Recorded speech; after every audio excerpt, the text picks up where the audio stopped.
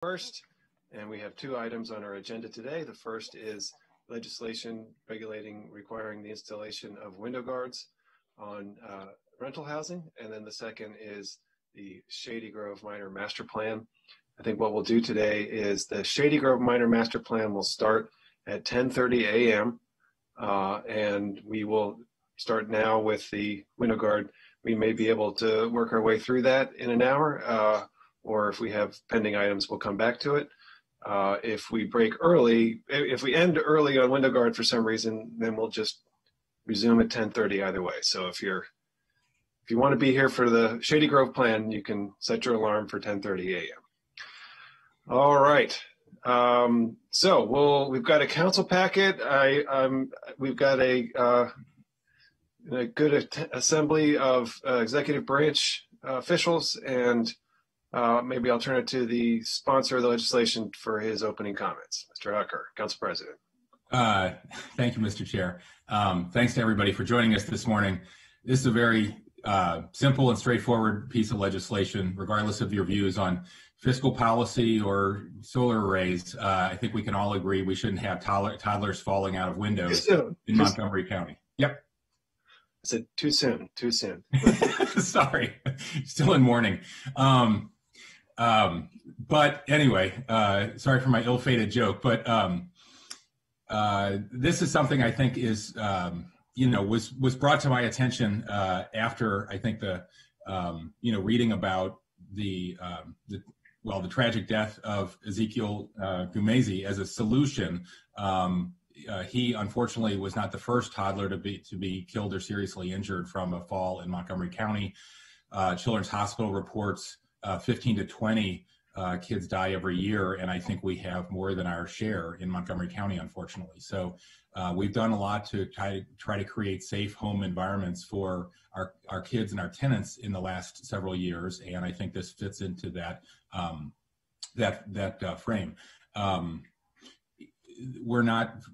We're not creating any new innovative policy here. These laws have been in place in New Jersey and New York for quite a while, and Oregon, I think, as well, and have been reported to be quite effective at reducing toddler falls. That's why they were supported by Children's Hospital and the American Academy of Pediatrics and others in Consumer Federation that I worked with on this bill. I appreciate Chief Kinsley being here. I know we'll get to him, but there was a concern that came up about fire safety that I'm sure he's better prepared than anybody here to address. So with that, I'm really grateful to Christine for her work on this and appreciate the packet and eager to get into it with you all. Thank you all. Thank you. I should add before we commence that I own 2 rental properties. They are in common ownership communities.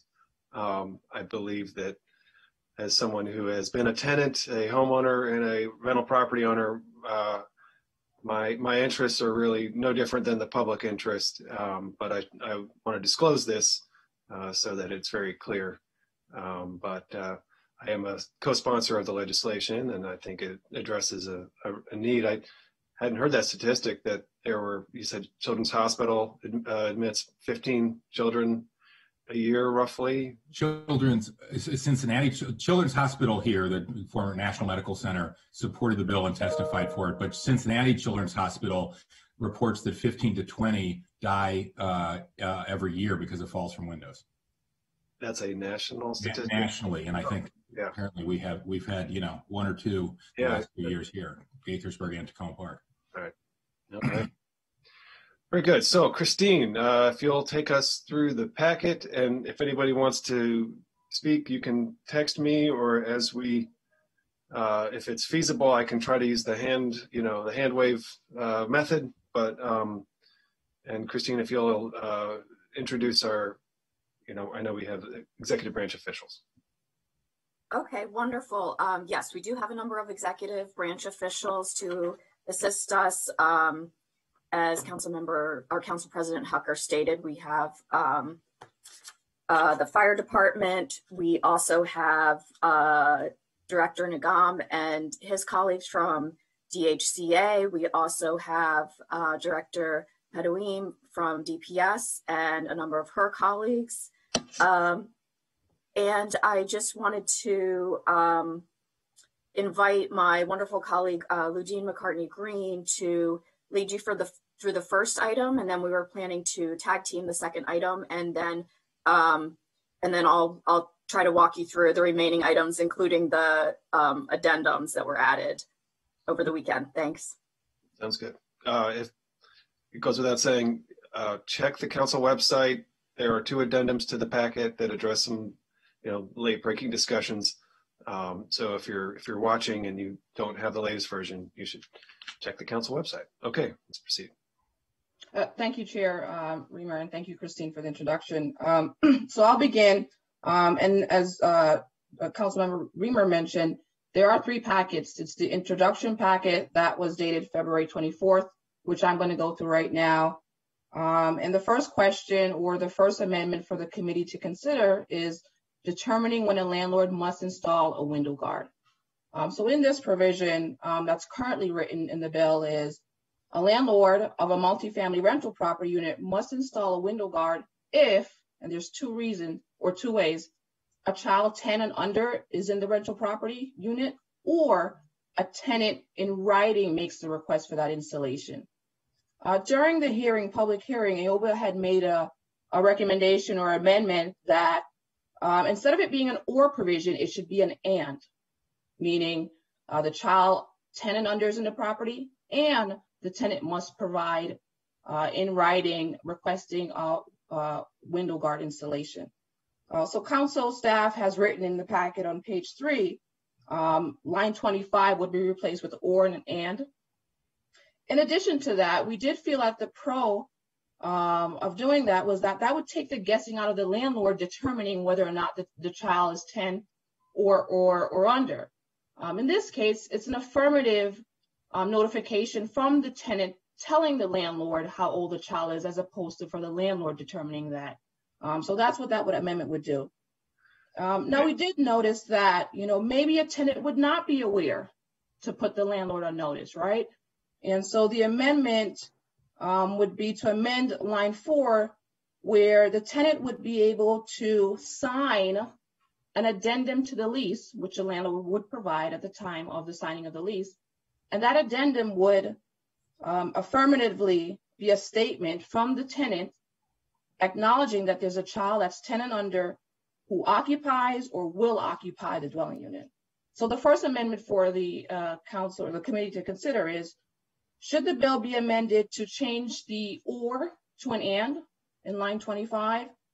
And 2, that the tenant is required to sign a statement acknowledging that at the time of the lease.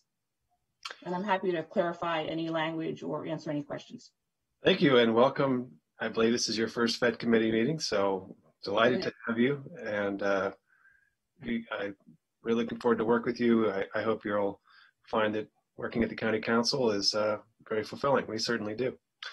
I just have a threshold question, and I'm not sure where to direct this really, but can you just share very generally, like what kinds of windows are we talking about here?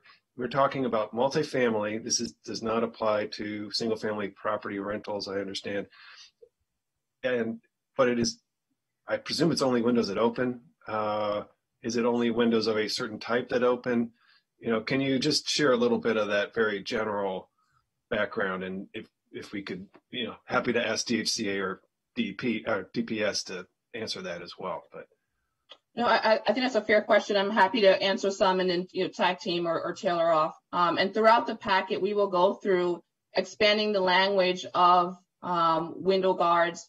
And I think Christine will talk about or limiting devices, but it's windows that does not include the first floor as the bill is written.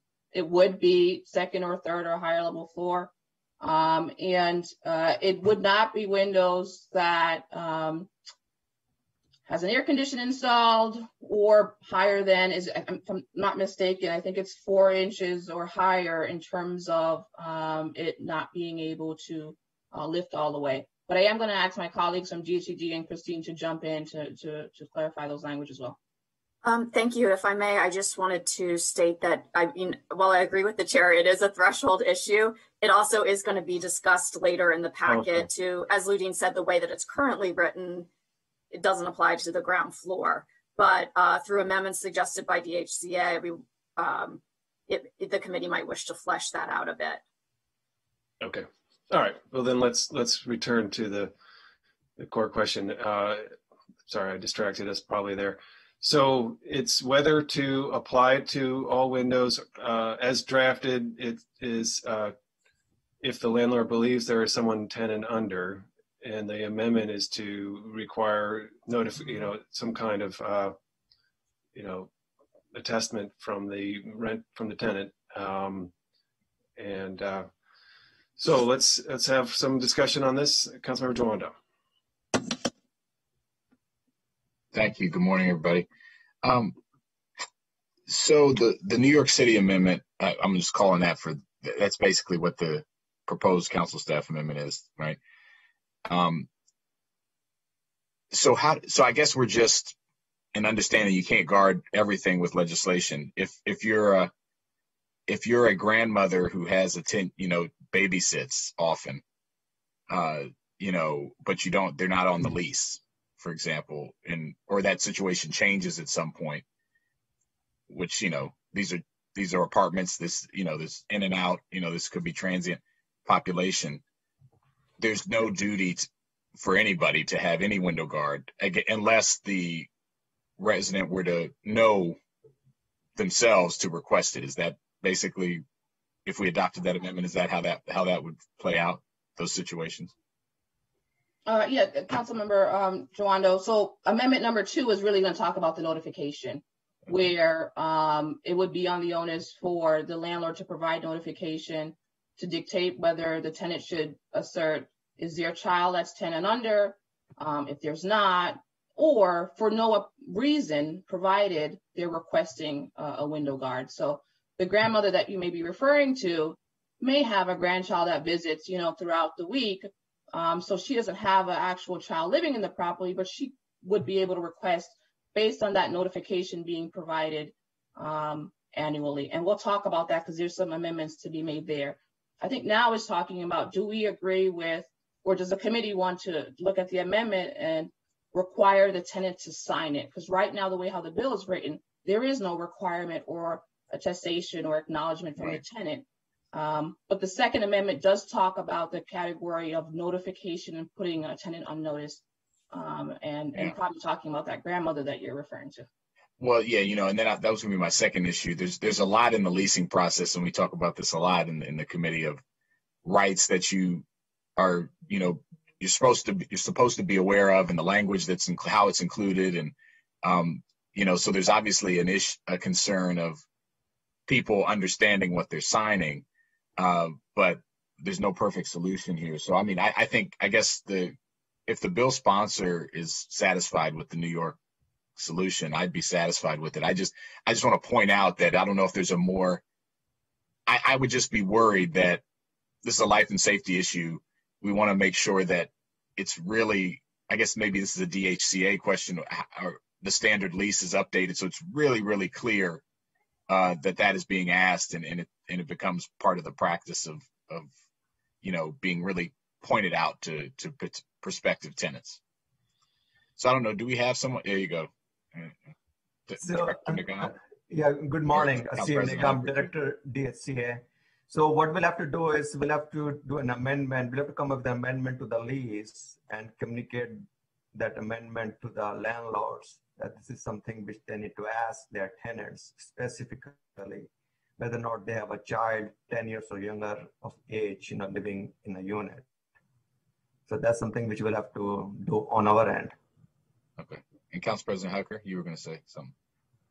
I obviously, I don't mean to put you on the spot. I just no, not at all. I think we were comfortable with the bill as written. I don't like the idea of changing or to and. I it's very sensitive to your suggestion that in all policy we kind of do the best we can with the information we have, and I think it's the right thing to do to require landlords to put these in units where there is a child, and we all know what a child 10 and under looks like. I don't think there's going to be any enforcement if they're 10 and a half, and there's not going to be any of that. There is, to your point, a lot of grandmothers and grandfathers in apartments, and I spent a lot of time in what's now the Georgia Towers.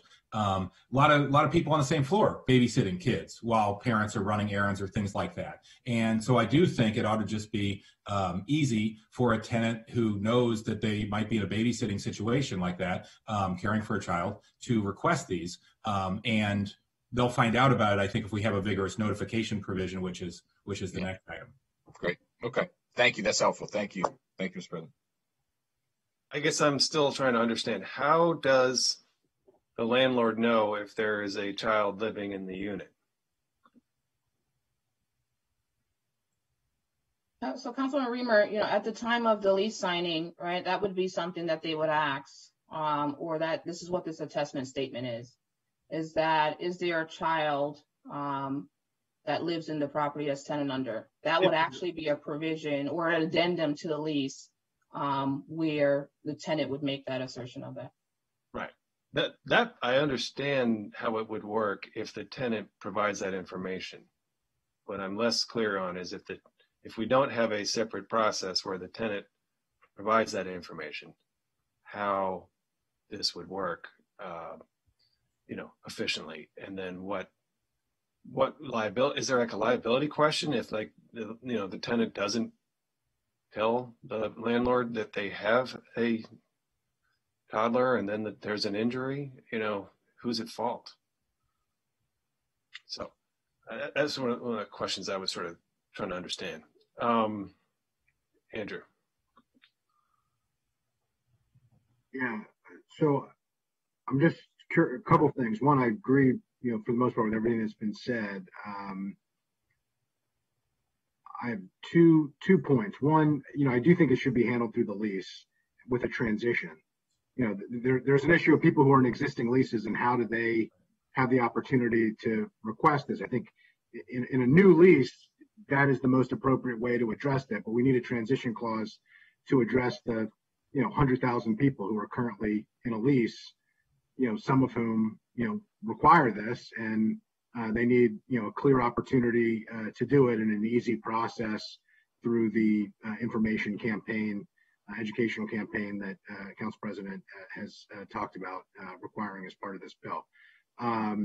What that looks like, I don't know. I don't have the right answer here, but I'd be supportive of that. And appreciate the rationale behind the bill. Certainly. The second question is really related to New York. If we follow what New York does, is there a problem? They passed a bill, right? Bills always have consequences. We all acknowledge and have acknowledged that nothing is perfect. We're trying to solve it as best as we can. Have we learned of implementation issues that they're having with that, challenges that they're having that we're trying to address here? I mean, is there a specific basis for us not to follow what they're doing beyond hypothetical? So New York has been the prime example, and very much supported on both sides, from a housing perspective, from an advocate perspective, and they have a very successful legislation with the "and" provision, right? That it's so instead of the "or" that we have here currently written, New York does have the "and," and that would be, and Council President Hucker, I'm not sure if you're going to add to that too as well. I didn't mean to interrupt you. I was going to wait, but that seems different than the New York notice that's published on page 4 of the packet, which says if a child 10 years of age or under lives in your apartment, or if you ask him to install window guards, the landlord, to install window guards at any time, you need not give a reason. Right. So that's regarding the annual notification. So I want to make sure I'm clear on a couple of things. The original lease would have an attestation or an addendum, right? And then there would be a requirement for an annual notification to be given. In that annual notification, that's what's on page 4. That's a similar format that New York uses, where we would address, is there a child, is there not, or 3, there is no reason, the tenant is just making that request. There's some amendments there because right now it's not an annual notice. So the amendment for that would to make it annual, and then the question following that is, when would that annual notice occur? Is it the beginning of the year, or is it at the time of leasing or renewal? So I just want to make sure that there's two separate things, and want to make sure we're not merging them. We're talking about lease renewal now and attestation, and then we'll talk about an annual notice to cover the basis for throughout, and those that are unaware of that. And just to supplement, it is correct, Council President Hucker's correct, that the New York is the or. So you would leave it as or in order to, if you want to follow their pattern. New York is or? Correct. Either you have a child 10 and under, or you, as the tenant, request in writing that you want a window guard. It doesn't matter if you have a 10 or under person. So that's two different paths. I see. I mean, the confusion about the and is the occupant who has a frequent visitor, but is not really doesn't live there. Like if you're, as you said, grandparent or an uncle, and your relatives visit you, I don't think you would say that that's an occupant, but we still want that person to be able to request and get an installation. And if I was sensitive to the grandparent issue. I raised it, as I was reading the packet, and asked that same question because that is such a common dynamic, and across all communities. And then babysitting and day, kind of informal daycare. I would call it in other communities, which I think we need to really think through. I think the question is, without overcomplicating, because I totally agree with the thought process. At a certain point, like there are provisions of what constitutes a get, like an approved get, over a certain number of,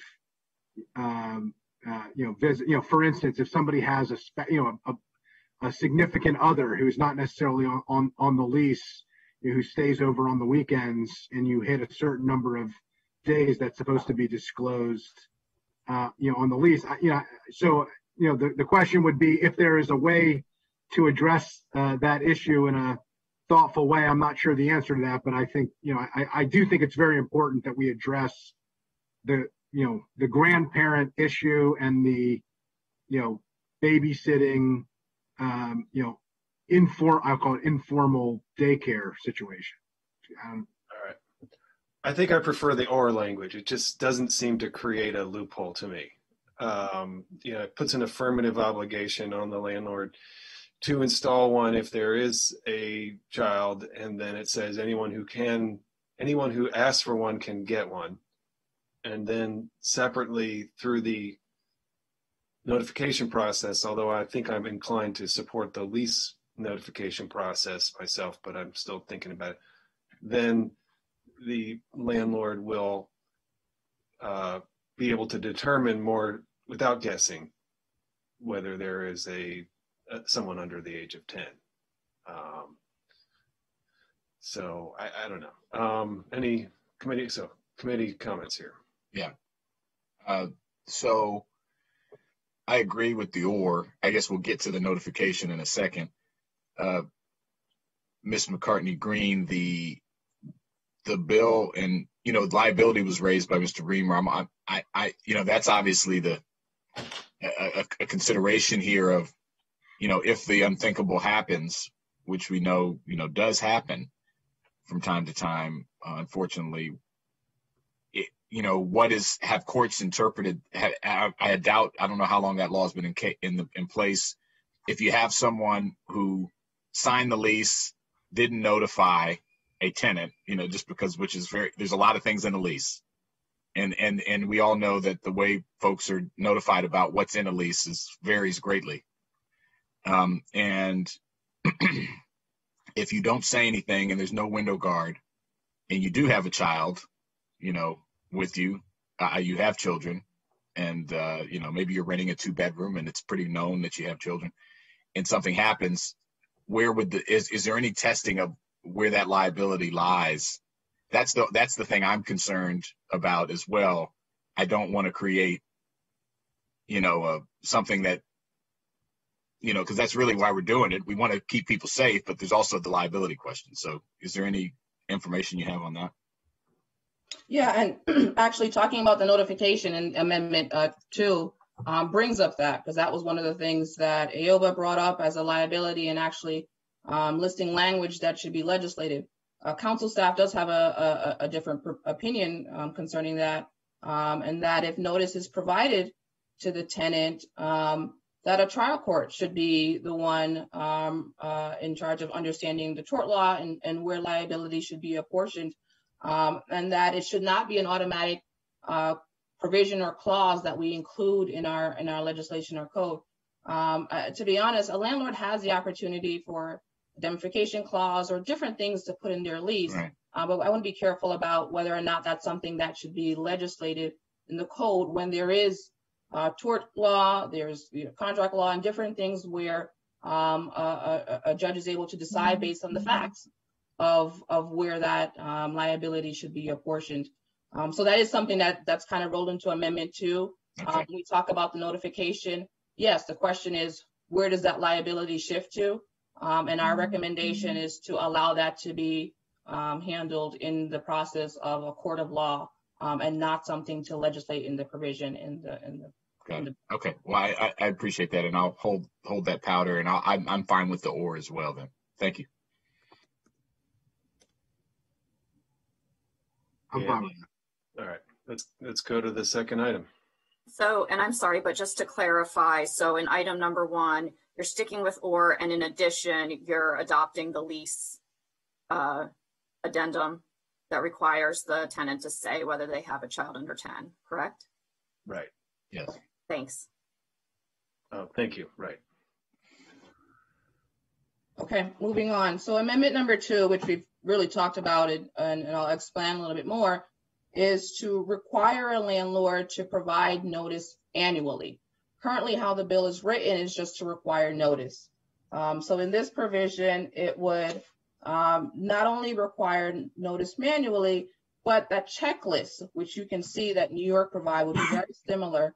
And DHCA could create a sample or a template for landlords to use, but essentially it would identify 3 different things: whether a child is 10 or younger occupy, whether they will occupy and the tenant wants to request it, and whether a window guard requires repair or maintenance. So that is the notification that would be provided annually. And the amendment number 2 also mentions, what if the landlord sends a notice, tenant does not respond within 30 days, then if the landlord does not have actual notice or doesn't know the desire, the need for the window guard, then they may, at reasonable time, with the consent of the tenant, conduct a physical inspection of the dwelling unit. So this is an amendment for council or committee to consider. 1, should we require the notice to be annually? 2, if we are going to require the notice to be annually, that the tenant signs it. If the tenant does not sign it, in that case, after 30 days, as I mentioned, whether we would allow the landlord to conduct a physical inspection with consent, and whether that is sufficient there for the notice requirement. I have a question for DHCA. Are there other annual notifications that property owners are required to provide to their tenants? Yeah, I'm having Rosie join us momentarily.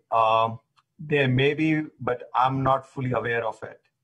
That, whether within the lease, if we're asking our landlords to certify. I know for tax-free properties, for the income certifications, there is something in the lease that. I know there's a lot of information in the lease, and we have a template lease, and but I'm not aware of a standalone communication that is required. That was my first question is. So in terms of standalone certification, if it's an income certification, this is a tax-free property, then a tenant is supposed to provide income certification documents to the landlord. But which is different from what we're talking about here. In this case, this is a different matter. So I'm going to hopefully Rosie will join us soon to see. I don't want to miss speak here. I see Dan is here. I don't know if Dan might be able to answer that question. Or yeah, just real quick. They're required to put in the annual rent survey on an annual basis, along with for the troubled properties, they're required to submit forms for that as well. But that's the landlord that is required. Landlord, yes. County, not the tenant. This is not the tenant, no. For the landlord to send something to the tenant. Christine?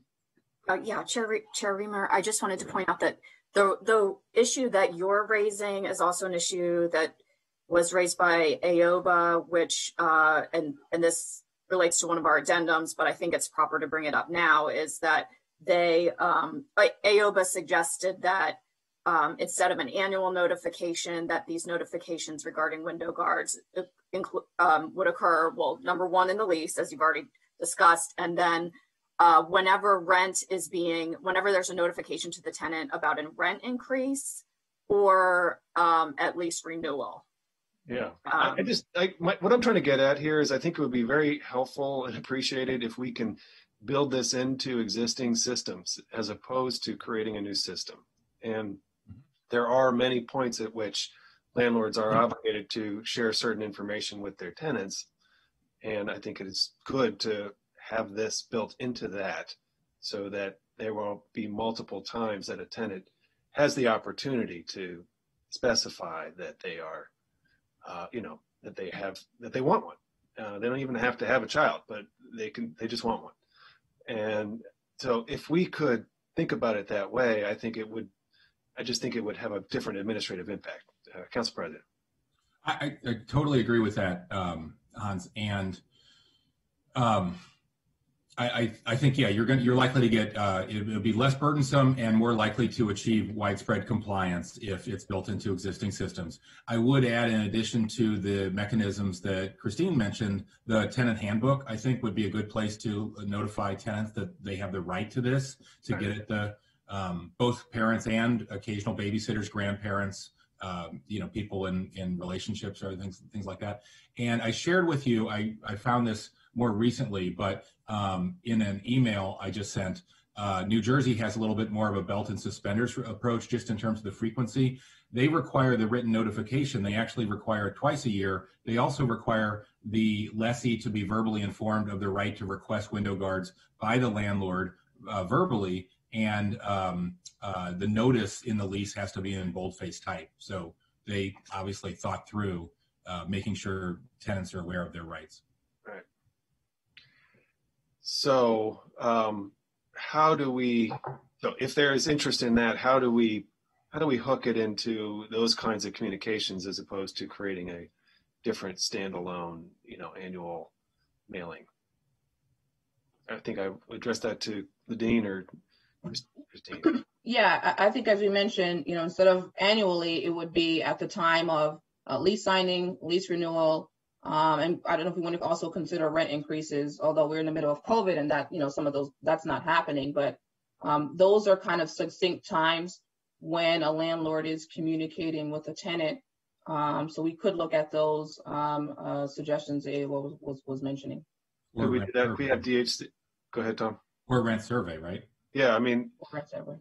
Could we ask DHCA to follow up with what those communications are that we have to work with, rent surveys, all these things that have been mentioned. Putting it in the landlord tenant handbook, it could be in the law, but it doesn't have to be. I think DHCA could put it in the tenant handbook if they want to. So, it would be good if we could have DHCA just respond to us as a follow-up with what some of the opportunities are, as well as what they would do administratively, whether through regulation or just simply through program administration, how they would notify tenants. Again, I think the goal is for as many opportunities as a tenant has, to see that they can check the box and have this installed, without kind of needlessly creating excessive administrative requirements or duplicative, so on and so forth. Sure, we'll check in with our Alta staff on this issue and we can get back to the committee in the follow-up meeting. Okay. Okay. And just for clarification, one of the other amendment was that the tenant would sign that notification. So if that's in regular form of what we are the practice, that they would sign it would be the. Now, does that? But that. Okay, I guess. Who's at fault if they don't sign it? Yeah. Well, and is it? Do they have to sign it every single time, or is it they sign it when they want one? Do you know? Because it's well, it depends. If it's annually, then yes, right? But if it's a part of the practice of the lease renewal, right. That's something that may occur, but that's triggered at that time frame. That we would want them to sign. I think that would, well, yeah. Again, I think let's ask DHCA for a little more consideration. I presume we would want them to build it into the model lease. I think we should always be careful about. Sure, we'll check in with all the staff. Yeah. But that sounds right, that it's something that the tenant signs on. I guess, again, to the earlier point, like to avoid also creating a lot of paperwork where there's an annually signed document that has to be kept on file, that it seems like we have existing systems to use, for that, such as the lease. So just to clarify, is your point that the signature is to ensure that there is understanding of the right to request it? So that could be through the lease, that could be through the first transition of the first one, if there's already an existing lease. Yeah, I don't know. I'm trying to understand. But not every year you have to say, I don't have 10-year-old children. Right. And I don't want to. I think we want to avoid that. I think we want guard. to avoid every single tenant in Montgomery County having to sign a piece of paper and every landlord having to keep track of that. I think we want to avoid that. And that we have existing systems to use. How do they do it in New York? How do following the New York model, and they have an annual notice, which seems appropriate. How do they do it? And we don't have to create all of our, new systems. We can look at what systems are currently working. New York does it annual. I'm sorry. Go ahead, Christine. Oh no, every single tenant, the millions of tenants in New York City have to affirmatively sign, and then they have to keep the wet signed document on file somewhere. Is I'm there not sure like if they have to keep a warehouse in New Jersey that is carrying the hundreds of millions of dollars of documents? It seems like a lot of paper to me. New York does have the annual notification, and then they have a follow-up provision in which the landlord does a physical. If they don't hear back from the tenant, the landlord is required to do a physical inspection of the property to determine whether a 10-year-old or younger. But does the annual notification require the tenant to sign it and return it? So, well, I'm just looking at this Jersey thing, which I think is similar. They do it twice, but to New York, you have to notify in writing. And if it's signed, the lease or the renewal lease is one of those times, right? So that you're going to have one signed opportunity through that. And that's right now. This bill only requires one, I think. So it's to Hans's point. If you build it in something that's already signed, like a lease or a lease renewal, which is what the New Jersey model allows for, is what I'm reading what Tom sent around, and I'm assuming New York does as well. It's already a written piece of paper, so it's not a new piece of paper. Now, we could require it to be bolded and all that, which I think is good information. I'm not saying that that's your question, Andrew. But no, and I appreciate that. I think through the regulatory process, we can work out the bolding of font. I mean, I'd be a little concerned about being too specific because we couldn't change it if we legislated. I think DHCA is, certainly has the best of intentions on that. And I think we're in agreement here. We don't want like an annual signature where 98% of people who don't have 10-year-old children have to do it. We want to make sure we're protecting the 2% that do, who are at risk, right? Like that, and make sure that they're aware of their rights to do it. As long as the affirmation on the lease or the lease renewal or whatever counts as the signature, we don't want to create tens of thousands, hundreds of thousands of pieces of paper and files and all of that. It seems like that's an administrative burden on the tenant and the landlord if there's no need for it. So I think we're all in kind of agreement here. We just have to figure out how to make sure that we're making that happen. Hi, this is Rosie. I'm sorry, I had a hard time signing on. I agree that adding it to the lease renewal paper would be the easiest thing to do, because it's just the extra line on there, because you already have to offer the 2-year lease and a few other things. So just adding in the thing about the window barriers would be easy to do. I just have clarification. Can these things be installed just by leaning out the window from the inside and then screwing it into the frame? Is it pretty simple like that? I got that impression just from looking at the products, that are on the inside. You don't have to lean out. Oh, you don't even have to lean out the window. They're on the inside. They're on the inside. So this is a $35 product that you can install from the inside.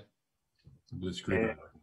And the owner, if the owner doesn't want to have it, or the occupant, I should say, if the occupant doesn't want to have it, they can sort of disengage it pretty easily and put it in a closet or something like that.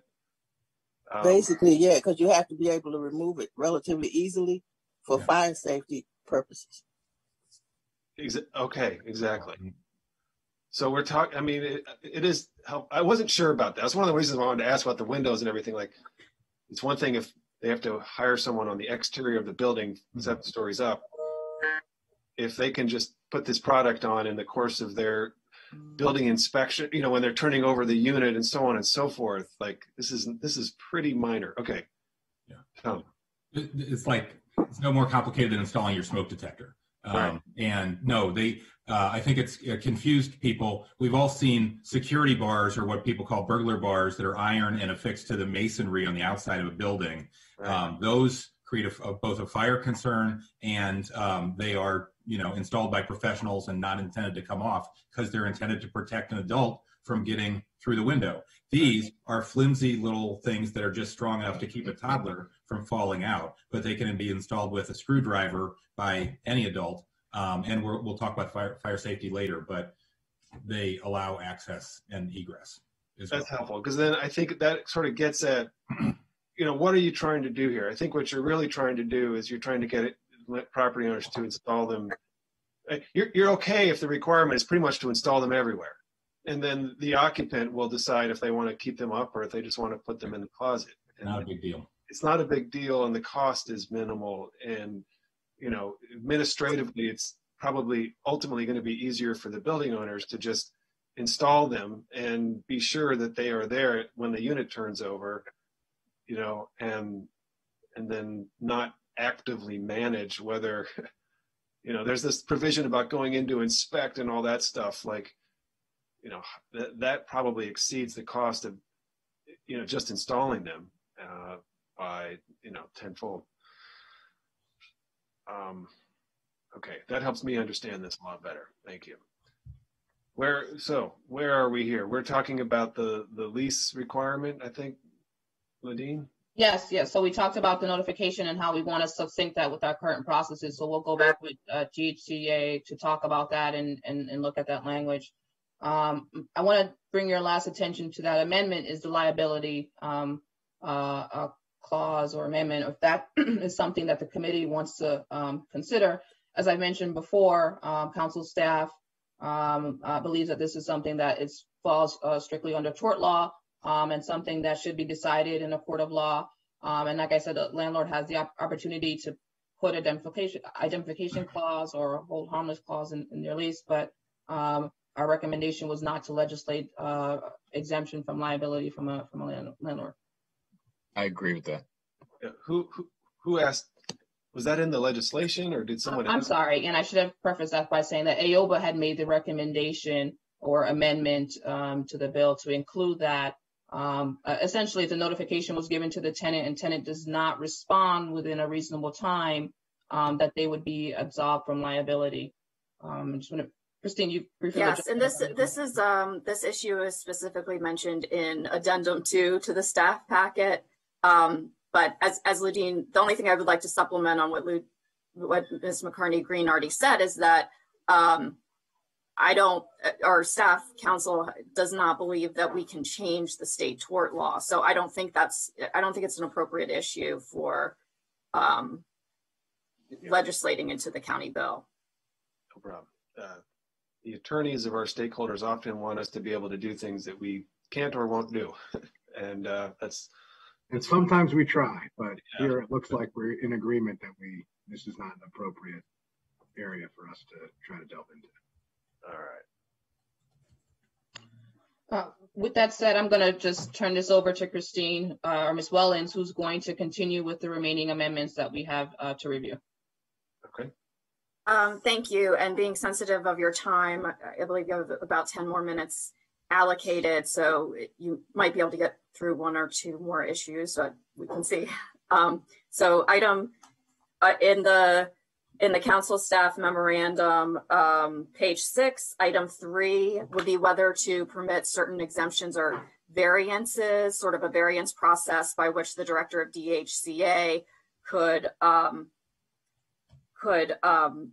by regulation have a process in which a landlord could say it's not feasible for this structural reason for me to install a window guard in this particular window, and therefore I need a variance. And this amendment would allow DHCA to, through a regulatory process, grant those variances. We did have a supplemental comment from AOBA, which is mentioned in the second addendum, which they would like for this amendment to be slightly changed. They're supportive of the amendment, but they want it to be not just if they wanted a variance to be available, not just if installation of the window guard is infeasible for structural reasons, but also just they want it to be just infeasible or otherwise infeasible to catch situations in which the situation they mentioned was lead paint, and if for environmental reasons, if they can't install the window guard. So, well, if they have lead paint, doesn't legislation say it has to be removed anyway? That's not a reason not to put a window guard in a window. Let's not talk about the whys, but if I understand, a fair point that occurred to me, but this is a request from DHCA that they be given a variance, or is this a request from somebody else? It's a request from AOBA. This is an AOBA request. Okay.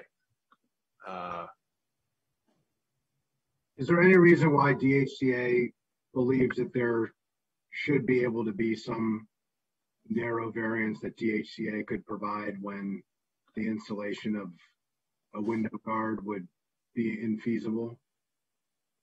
Unless there's some barrier with the building itself, I don't see any reason why they shouldn't have it.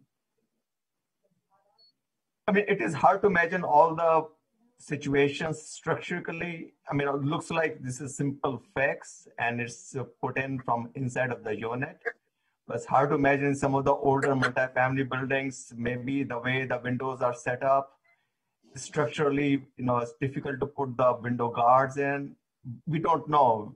We may be conjecturing over here, but there may be some situations. I mean, there's no harm in allowing DHCA to have a variance, right? I mean, this is not an entitlement. It's something that DHCA has to approve. Right, and it says the regulations may include. Yeah. So I'd be comfortable if you're just allowing them the authority. I think that is fine. Me too, and DHCA could decide at any time whether it's appropriate to do it. Right. Agreed. Okay. Sounds fine. Thank you. Issue number 4, it relates to a transition period, which Councilmember Friedson was speaking to earlier. In order to make clear, how this bill would roll out, the committee might want to consider adding an uncodified transition period. What we have stated here, which the committee obviously could modify if you wish, is that DHCA would be required within 30 days of the effective date of the act to publish on its website a sample annual notification. And then within 60 days of the effective date, the landlord would provide the initial annual notification. Of course, this relates back to the issue on which you're going to get more information on DHCA, that being the annual notification. So I think this transition period would probably have to be massaged depending upon what you decide with the annual notification. And then the other, just to supplement that, AOBA also has subsequently suggested that there be an effective date of, I believe it was like October 2022. They sent comments to the committee indicating that there should be a longer transition period given the cost, especially in the time of COVID. Andrew.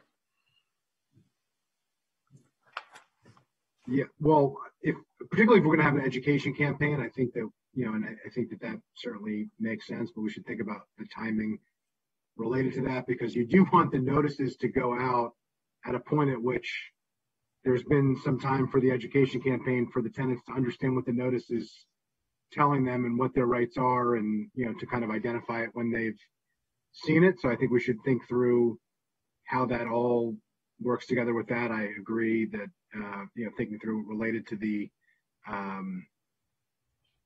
annual notice and how this, fits together. And then I, also think we should think through a little bit of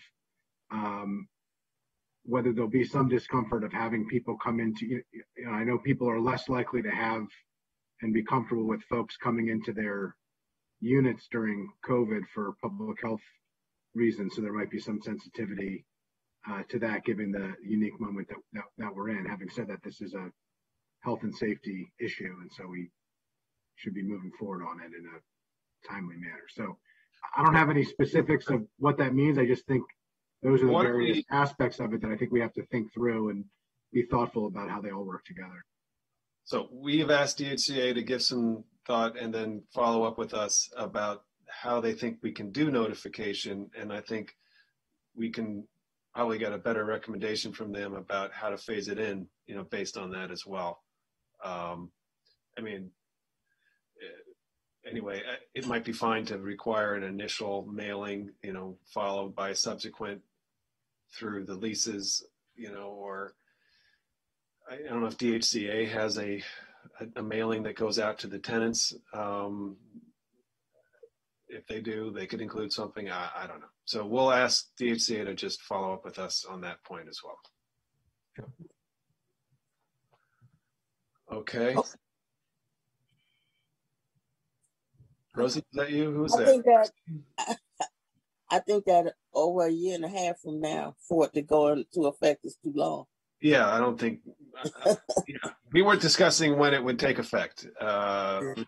I mean, we had someone that I think AOBA made a suggestion, but what is how is it drafted in the legislation? Just normal 6 months, right? Yeah, October 1st, 2021 makes a whole lot more sense than 2022. Yeah, I think the question is how will the tenant be notified? I mean, and what does it mean to take effect, actually? Is that point, does that mean that, how do these things sync? I think that's just the only question I have. Yeah, because there's an education campaign by the county, by DHCA, that should be immediate once the bill goes into effect. Probably can start before that, frankly. But, and then there's the point at which then once the bill goes into effect, the time that landlords would be then required to send notice, and all of those things have to kind of work together. We certainly control the DHCA piece of it, and so it would be helpful also to know, at least from my perspective, and I heard a from the bill sponsor and council president, of how long DHCA expects it to take once the bill is passed to put together the education campaign and actually reach the folks who need to be reached. Okay. It's going to be a push, but I think we can do it. Just like a slight note, thinking about I would imagine many property owners will not want these things to always be there. They may be considered to be somewhat unsightly, or if you are a tenant who does not have any concern about it, you just don't want it to be there. You would rather have a nicely painted, windowsill, window frame. So I don't know how this will work out exactly, but just sort of thinking over when landlords will install them, will tenants be allowed to remove them? I guess they are, right? I mean, if you put it in and I can take my screwdriver and take it out, what's to stop me? Nobody, Yeah. Sorry, Chair Reamer, as the bill's drafted, the tenant would not be permitted to remove it. I think that's something we ought to think about. You know, I mean, if I don't have children, I might prefer to just to have an unobstructed view through the window, and less clutter in the room. So I don't know. There's just something to think about. But these are only being installed by the request. Once they're there, and then the room turns over, the unit turns over. Does the property owner remove them as the unit turns over, or do they just leave them? I would think it's up to the property owner. Yeah, Unless there's a 10-year-old that's about to move in, Yeah, no, I'm saying it's up to the property owner. Right. The only issue is that if you do have a child under 10, and that's the reason, window guard is required under the bill, that then the tenant is not permitted to remove it on their own. But, if you had it you had requested it, you changed your mind, that's a different scenario. And then, as you said, the turnover, there's nothing in the bill that would prevent the landlord from, clean slate. My new tenants don't have any kids. They don't want a window guard. They could take it down. Okay. So that's probably how it would work, is they would just say, hey, do you want this or not at the start of each lease? Great. Okay. So we've got some follow-up. We'll return to this. Thank you to the bill sponsor, and we will move on to the next item. Very good. Thank you all. Thank you. Thank you. Thank you. Good to see you. Okay. I am done. Casey Anderson, why don't we start with some opening comments about the plan and the process from the planning board, and then we'll take it to council staff. Thank you. As we discussed last week at the briefing, I think there are really only a couple of major decision points in this plan. I'm not going to say that there's total unanimity with everybody who has any interest in this, but this is, as Gwen would like to say, a happy little plan. And I'd say it's about the happiest little plan you're going to see probably during this council cycle. So I hope that you'll agree that we've hit the mark. I think the council staff have made a number of constructive suggestions, and I don't think we really have any fundamental issue with the land use tweaks that they have recommended, but we can, I think hash that out. It should be pretty straightforward, and we hope to get through this in just a couple of work sessions. Okay, sounds good.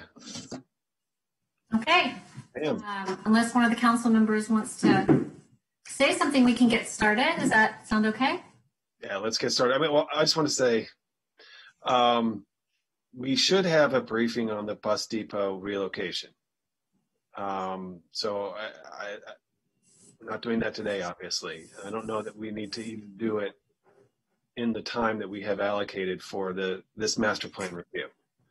But it is a overriding important issue about the implementation of the plan. So I know there's a lot of interest in it. So I would ask Pam if you could talk to council staff, and we'll request an update on that. And I do want to say it's possible that the news of MCPS procuring electric buses could have a positive influence on that. It's possible that we could work it out so that a new depot is for electric buses, which don't create exhaust and don't make noise.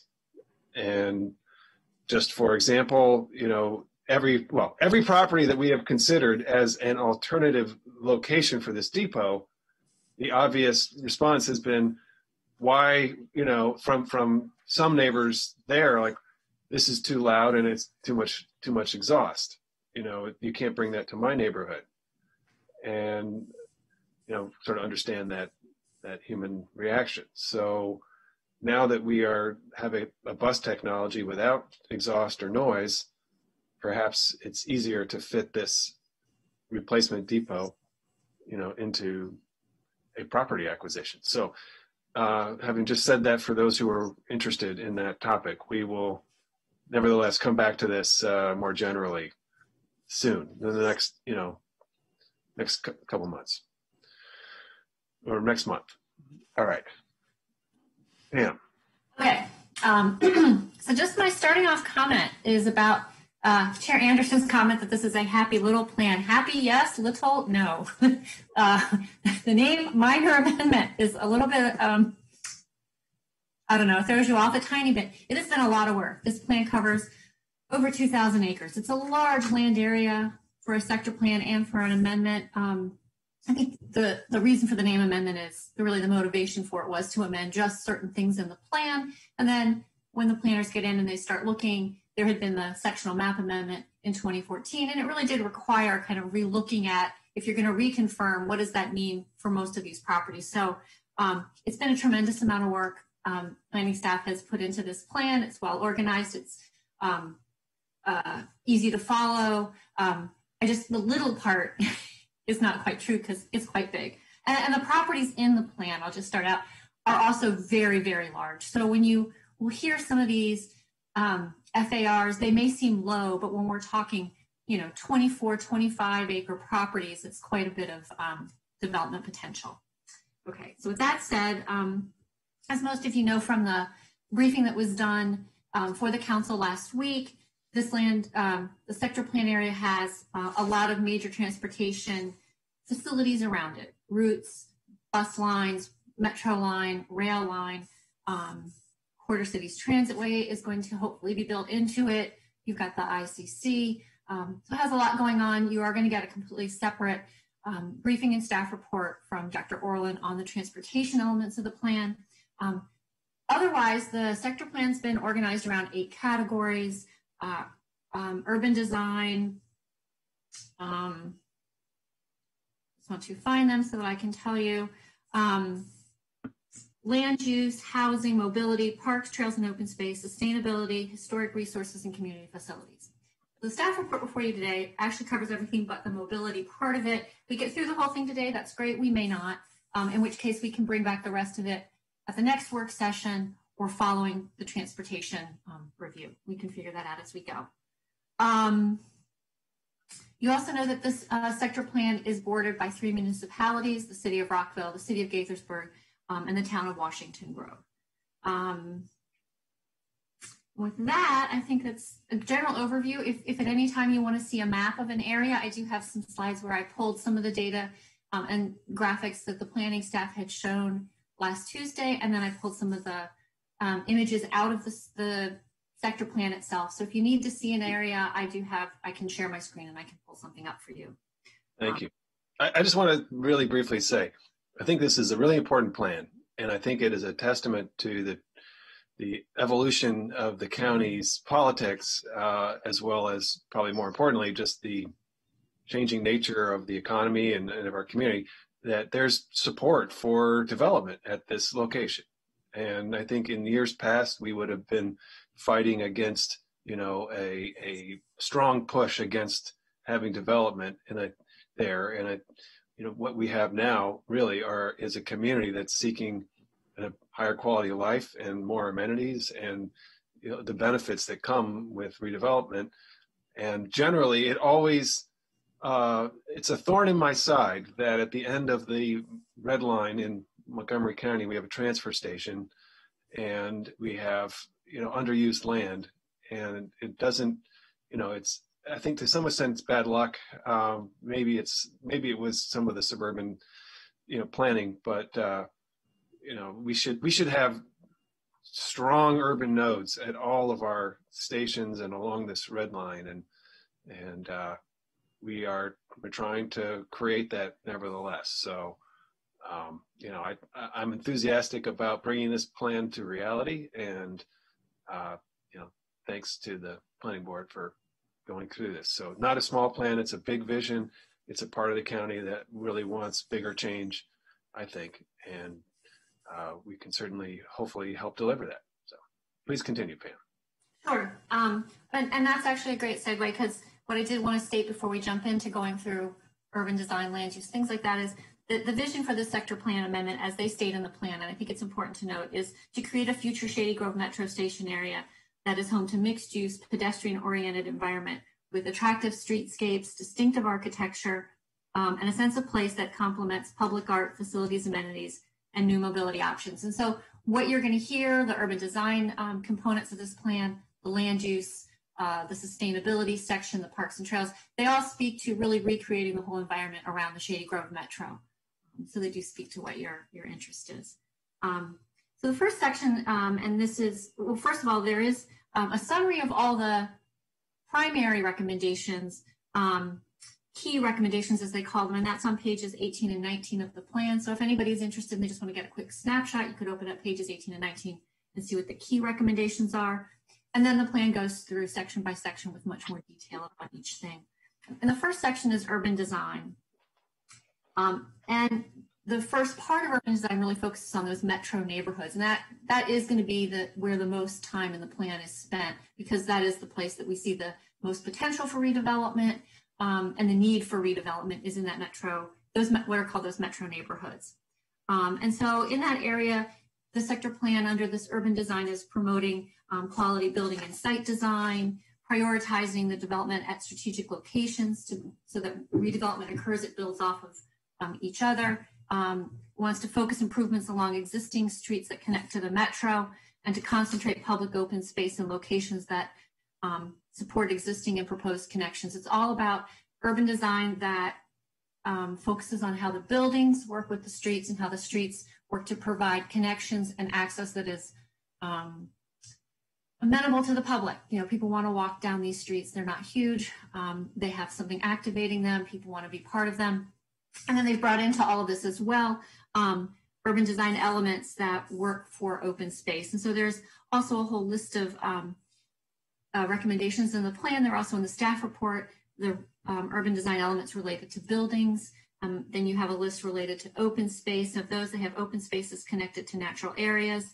They have a minimum 1 acre town square within the west side of the WMATA owned property, a 2 acre town commons on the east side of the WMATA owned property. They envision a promenade of a linear park leading to the metro station. And then there's recommendations related to recreational facilities and other miscellaneous open spaces.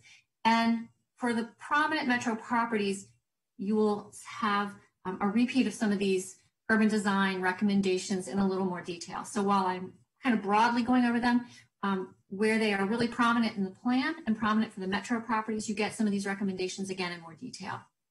Okay. Let me just also briefly, first of all, welcome Councilmember Katz, District Councilmember, and Gwen, would you like to introduce your team, please? Oh, sorry. Thank you. I'm very excited that we have the staff who've worked on this plan, and they've been led by Carrie Sanders, who's the division chief for our Mid-County Planning team, and Jessica McBarry, who's the supervisor for master planning in Mid-County.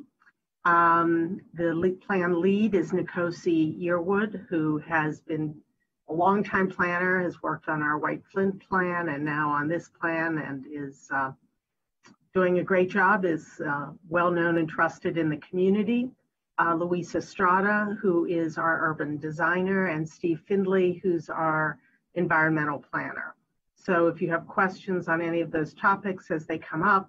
Oh, and I should mention, we also have Rebecca Ballo, who is our historic preservation supervisor, and John Lieberts, who are going to be available to talk about the historic preservation recommendations. And we do have Mike Riley and Dominic Quattrochi and Nidhi Figueroa from Parks, if you have any questions about park-related topics. So we brought everyone. You have anyone available to answer questions that may come up.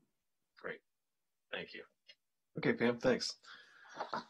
Okay, so with that, and looking at the whole section on the urban design section, the way it's written, the strength of the recommendations, they are definitely guiding, but they're also flexible. And so council staff supports all those area-wide urban design recommendations in that first section. Can we just ask planning to share with us some of the vision here for the urban design elements, and how's this community going to look and feel? This is Luis Estrada with the Planning Department.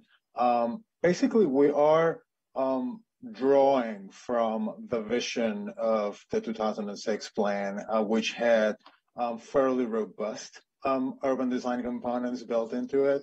What we've tried to do is to refocus a bit the notion of comprehensive development, so that we can be more tailored about where development can actually happen in our estimation.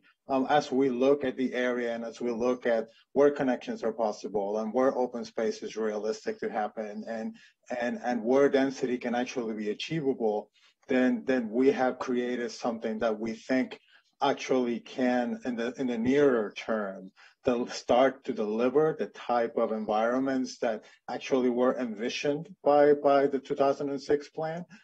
So the notion is that we're focusing on the WMATA properties primarily because they have the greatest density. It's the largest gap within the planning area, and we think that development in those properties can actually start to stitch together development that has happened as a result of the previous sector plan. So once that starts to come into fruition, then connections can be completed, open spaces can be delivered, and a greater sense of place can be created by delivering a mix of uses that is substantial enough that can create opportunities for people to sort of live and recreate in an urban setting, so to speak. And given that the area is so intensely used by transit users, our sense is that sense of place is really needed in here, and to introduce and stress out the walkability components and the notion of having a decent amount of public open space that is actually usable by the community in here, that is anchored by development and activities, that this could actually be beneficial for the area. I was just going to add, this is Carrie Sanders. Luis has done an excellent job with the Veers Mill plan and providing a lot of detail with these conceptual diagrams that you see in the plan. So we did go into a little bit more detail with this plan because we are finding that's really helping with our regulatory development review process in the Mid-County. We're seeing applications now come in for Veers Mill, and they are using a lot of the concepts that were shown in the plan that are illustrative, but are really helpful in making our development review process more seamless and more efficient.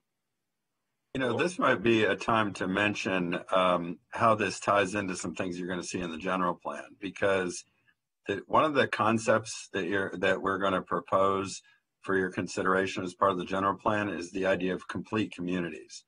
And what Chairman Reamer said at the outset of this discussion is really on point. We want to make sure that places like right on top of a heavy rail investment with Metro have not just a lot of stuff there. It's not just development on top of Metro, but it's development that really hangs together and creates a center of gravity. And that means a complete community. More specifically, that means a mix of uses, and not just different uses, but different building types that serve a wide range of people in terms of their housing needs, different income levels, different types of housing, different sizes of housing, different kinds of retail or commercial uses, all together, not just concentrated. Yes, we want it to be compact and we want it to be dense to take advantage of the investment in Metro, but we also want a diversity of uses and building types so that it can all work together as a whole. And really, that's what transit-oriented development should mean. And too often, it's just meant, well, we have a Metro station, so let's just try to make sure there's as much stuff there as possible to take advantage of that investment. That's part of it. But if you look at what's happened at places like New Carrollton, for example, you see how just putting a bunch of development on top of a Metro doesn't necessarily make a community. And that's what we're trying to achieve here, is creating a community that used to be an end of the line park and ride type of a concept for Metro. And you're going to see more of that as we talk about the general plan. So I wanted to preview that for you. Cool. All right, good. So, Pam, we are just recognizing the urban design elements, which are creating a center of gravity and creating a place that will be really desirable. And in order to do it, we got to have a lot of development happen. You know, this stuff doesn't happen by itself, and the county government's not going to really build much of this. It's going to be private sector. Okay. Okay, so with that, we're now at the top of page 4 of the staff report, and we're heading into the next section, which is the land use and zoning section. And as I mentioned earlier, the draft has been organized around a series of neighborhoods, and those neighborhoods' proximity to the metro station. The metro station neighborhoods are Metro West, Metro South, Metro North, Old Durwood, and then 2 together that are Shady Grove Station West Side and Jeremiah Park. Those 2 are grouped together.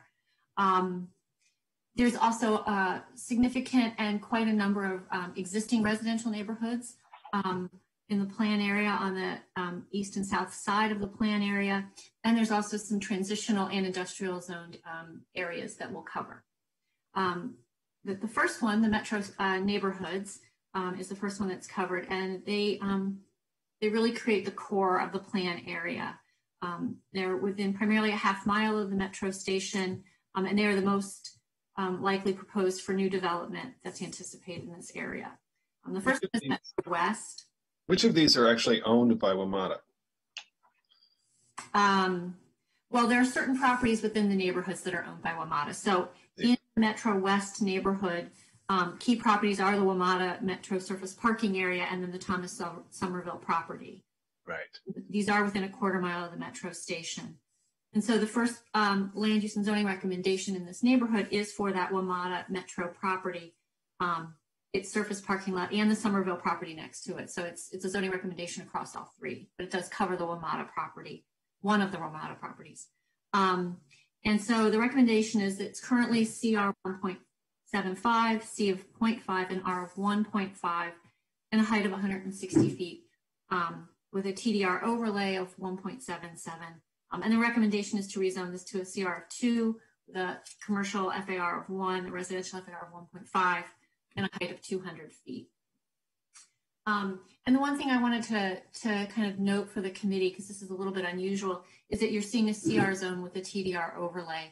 And the staff report goes into kind of explaining how that happened, which is it's a vestige of the fact that the CR zone was created based on the TOMX2 zoning. The 2006 master plan put TOMX2 zoning in these locations. And when it put the TOMX2 zoning in these locations, it also recommended the TDR receiving area. So when they developed, they would get additional density, additional residential density for the purchase of TDRs.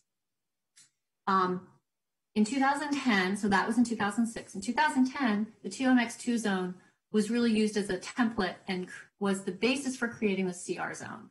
But we know that when the CR zone was created at the same time, the building lot termination program was also developed. They were developed kind of together. And the CR zone requires incentive density. So anybody doing optional method development, portion of that development has to purchase some level of building lot termination easements.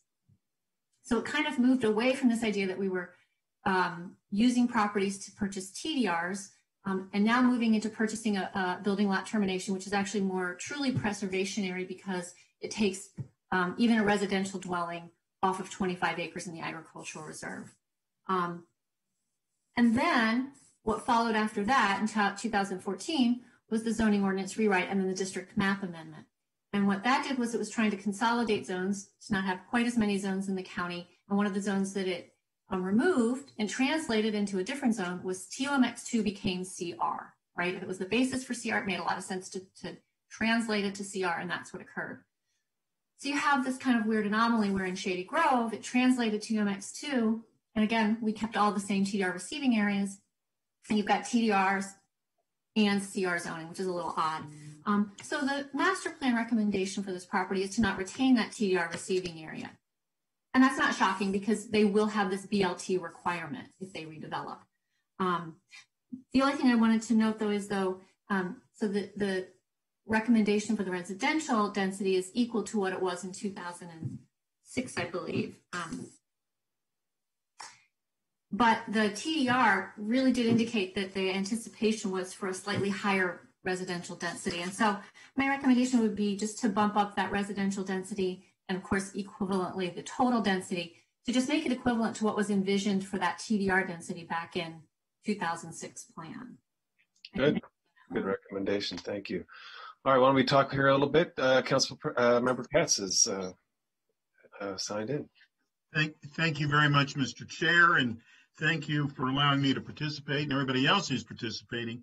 Pam, as we go through, could you note if a property owner has given their thoughts on the piece of property, either that they own or that is near them, the homeowners association and whatnot? I was trying to follow, as an example, whether WMATA did weigh in, and I couldn't find it that fast. They did not. Okay, that's one of the reasons I couldn't find it, I guess. But whether, like the Somerville property, whether or not they've given any indication whether they like this or not, if they've given an indication. So, Councilmember Cass, that's a great point. What I will note for you then is when we had the public hearing for this before the council last week, you had 5 speakers. Yes. And we haven't received very much written correspondence either. The city of Rockville has written in after the staff report was written, and I'll try to note for you things that they brought up in their testimony. The biggest property owner related correspondence we received was from the EYA property. That's in the staff report, and I know what that correspondence is. So where we had correspondence that was particular to a property and specifically to zoning, I did note it in the staff report. There's been very little, and maybe planning can tell you if they've had contact, because they usually do talk to these property owners while they're developing the plan. Perhaps they did, and they're happy with what they got, so that it's kind of quiet in that regard. Okay, thank you. Thank you, Mr. Chair. I mean, to that point, I understand that WMATA is very excited about what they can do here, and that thanks to the tax incentive that we created, that they are very optimistic now that they can do some pretty impressive projects there that have been stalled for a long time. Mr. Chair, if I could suggest, perhaps they would like to send a letter into the record saying that. Yeah, well, I think it would be good business for all of us. Thanks. Why don't we, why don't we ask for some presentation about what they intend to do? And I think either planning could do that, or WMATA could do that themselves if we can get them, put them in. I don't think we're going to finish this plan today, so perhaps for our next discussion, we could just get a quick 15-minute presentation from them that talks about what they're doing now. This is Carrie Sanders. We can certainly ask them to do that, and they have been coordinating with us frequently throughout the plan and reviewing the recommendations before we brought them to the board. But we definitely can invite them to a future work session. Yeah, I mean, generally, I think they're enthusiastic about what recommendations you've presented for them. However, it would be great, since they are such a large stakeholder here, it would be interesting to hear from them more directly about what they're looking to do. Certainly. All right. So I agree with staff's recommendation just on the tweaking the zoning. Any comments here? Andrew. I was interested to hear from planning on their thoughts, but generally I'm supportive of this as well. I think being consistent with the density recommended in the 2006 plan makes sense. But I was just curious to hear from planning if there were any issues or concerns related to that. It seems like a fairly modest tweak to your proposal, but I didn't want to presuppose without hearing from you. Yeah, I'm going to let Carrie and Nkosi speak, but I think we're generally supportive of the recommendations of council staff. But Carrie or Nkosi, if you'd like to say anything else. As Nkosi, we're supportive of the amended recommendation. My computer just crashed on me, so apologies if I missed anything. But yeah, in terms of the recommendation from Ms. Dunn, we're supportive of it. It adds more opportunities for Metro to redevelop the property, and we believe that's something that meets many county-wide goals. Appreciate that. I will reiterate, I do think we need to have an in-depth conversation about TDRs and BLTs. I'll save everybody from that conversation as part of this, but I think Ms. Dunn, raised, some of the broader dynamics there, but I won't dive into that and ask those questions here. I don't think they necessarily exclusively relate to this particular proposal before us, but I do think there are broader questions of how the TDR and BLT dynamics play into our current affordable housing goals in particular, and just the broader development process, because we have a lot of priorities, and how they all fit in together and what the practical implications of have significant impacts on policy and on placemaking and on communities. I think we need to address that. So I just want to put a marker down for that, Mr. Chair.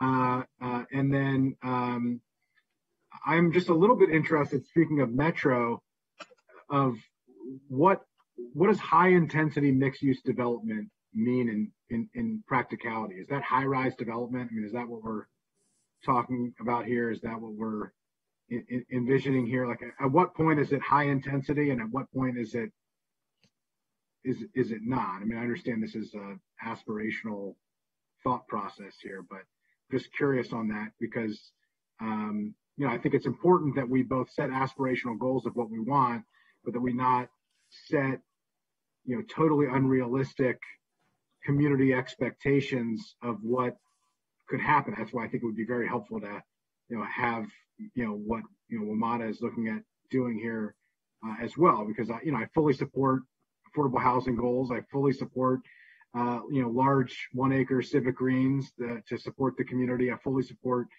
all of these things. I just want to make sure, given the other conversations that we've had about the practicality of some of these redevelopments, of how practical it is and what we actually expect to get out of it. I just think it's important that we flesh that out. So to give you some context, Councilmember, we have worked with Metro on this draft plan, including they hired a consultant to do a bit of in-depth analysis regarding what we were thinking in our recommendations, and they're supportive of the board's draft plan. And in terms of your question regarding sort of high intensity, we're thinking primarily about something that's beyond what we see now in some metro areas in terms of a 5-level building. That's why we're going up from what was previously recommended in the plan from 160 up to 200 feet for the west side.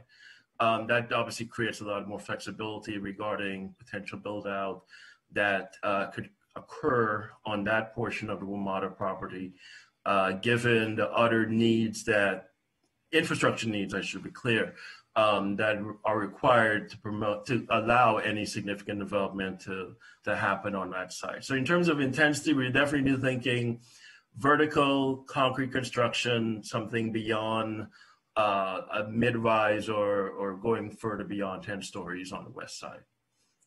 As well, you could also include some mid-rise development as well in terms of what we've recommended.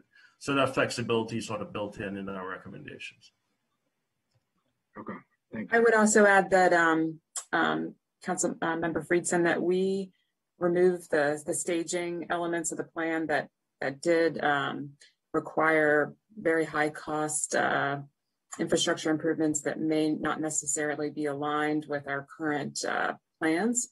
And so that also allows a little bit more development flexibility for the plan area going forward. So we think that some of those changes will allow for some of the other broader benefits, including affordable housing, green space, and obviously the need for more housing that's transit accessible.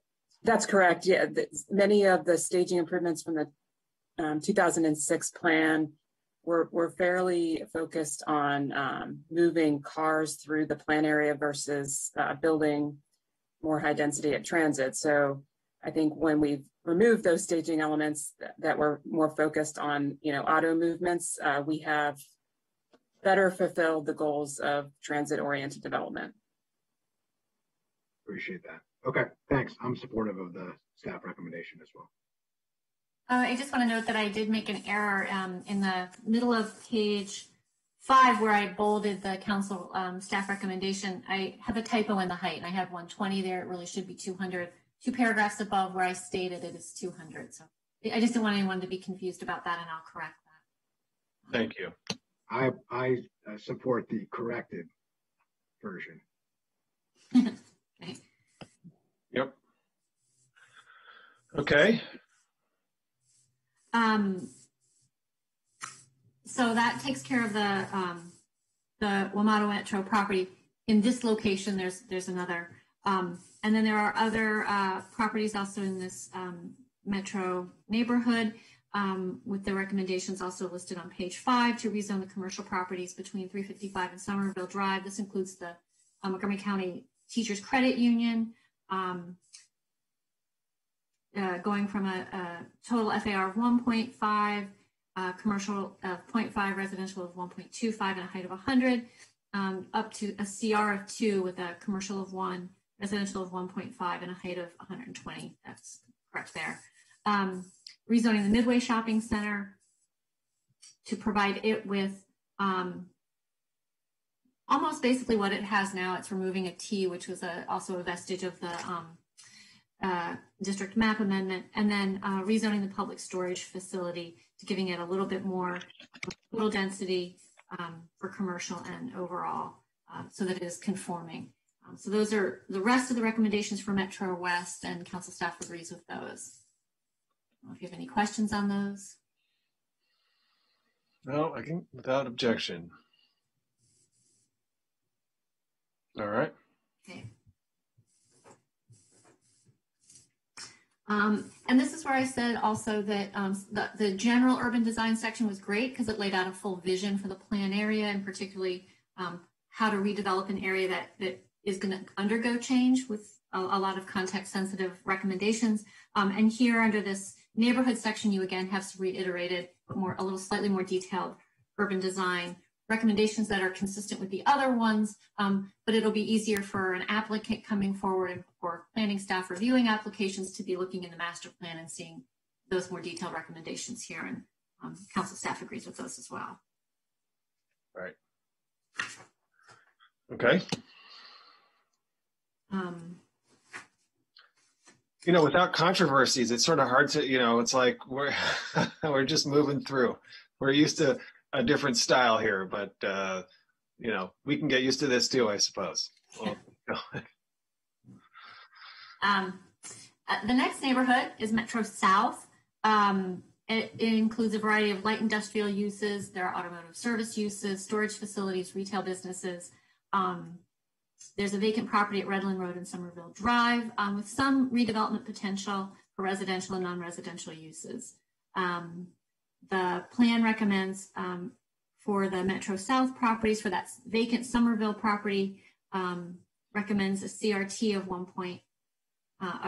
going from 1.75 with commercial of 0.5, residential of 1.5, and a height of 90 feet with also a TDR overlay, to CR to C of 0.5, R of 1.5, and a height of 120. So it does increase the height a bit. And this is similar to the very first one we talked about that had come under the TDR overlay. And it's the same recommendation to just bump that total FAR and that residential FAR by 0.25 to make it consistent with what had been there under the TDR overlay of the 2006 plan.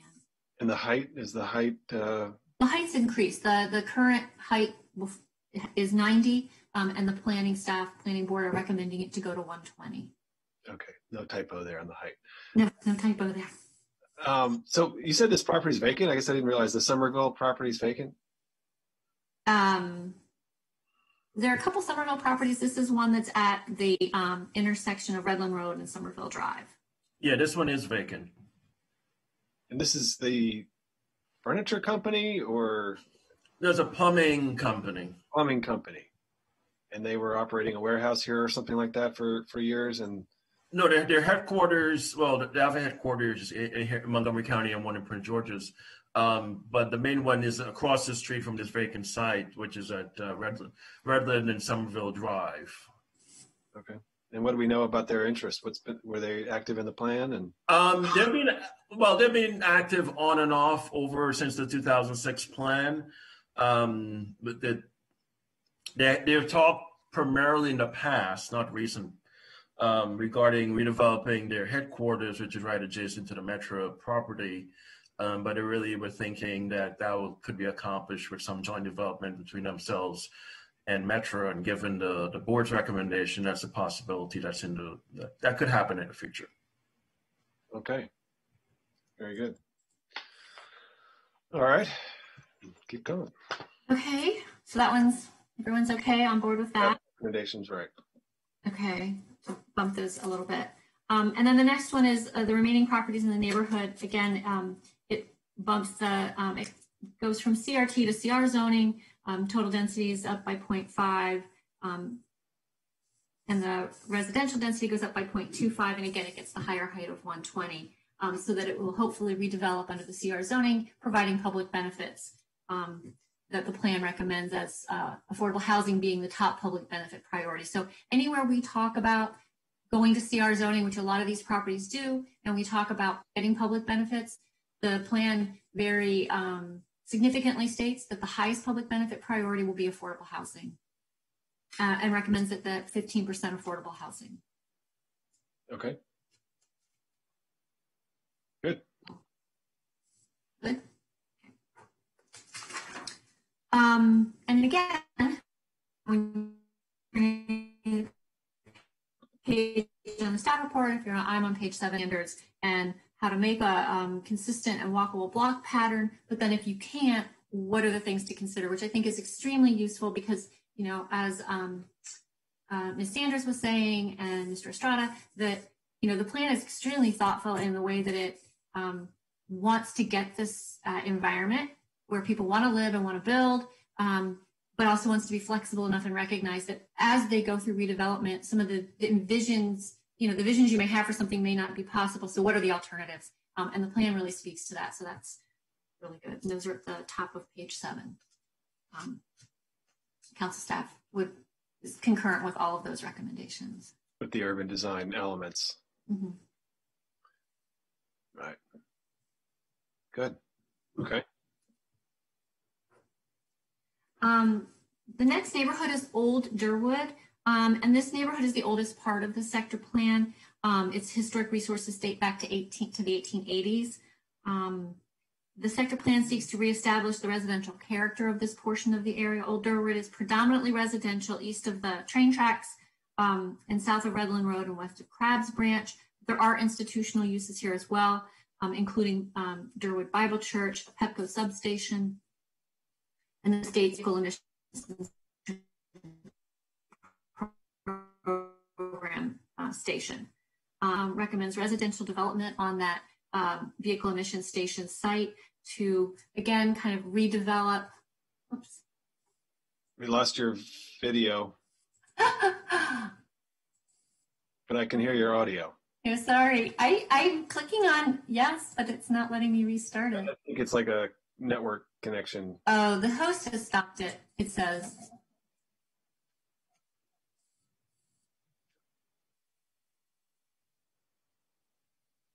Oh, okay. You're like Obi-Wan Kenobi now. Fine by me. What was I saying? Oh, so for the vehicle emissions station, the idea to again kind of reestablish Old Durwood as residential, where there's an opportunity to move away from some of these more industrial uses like the vehicle emission station. The plan sees that as beneficial and has zoning recommendations that would allow both residential and non-residential end uses on that site. So the recommendation for the vehicle emission station is, yes, in fact, to relocate it to another location if that's possible.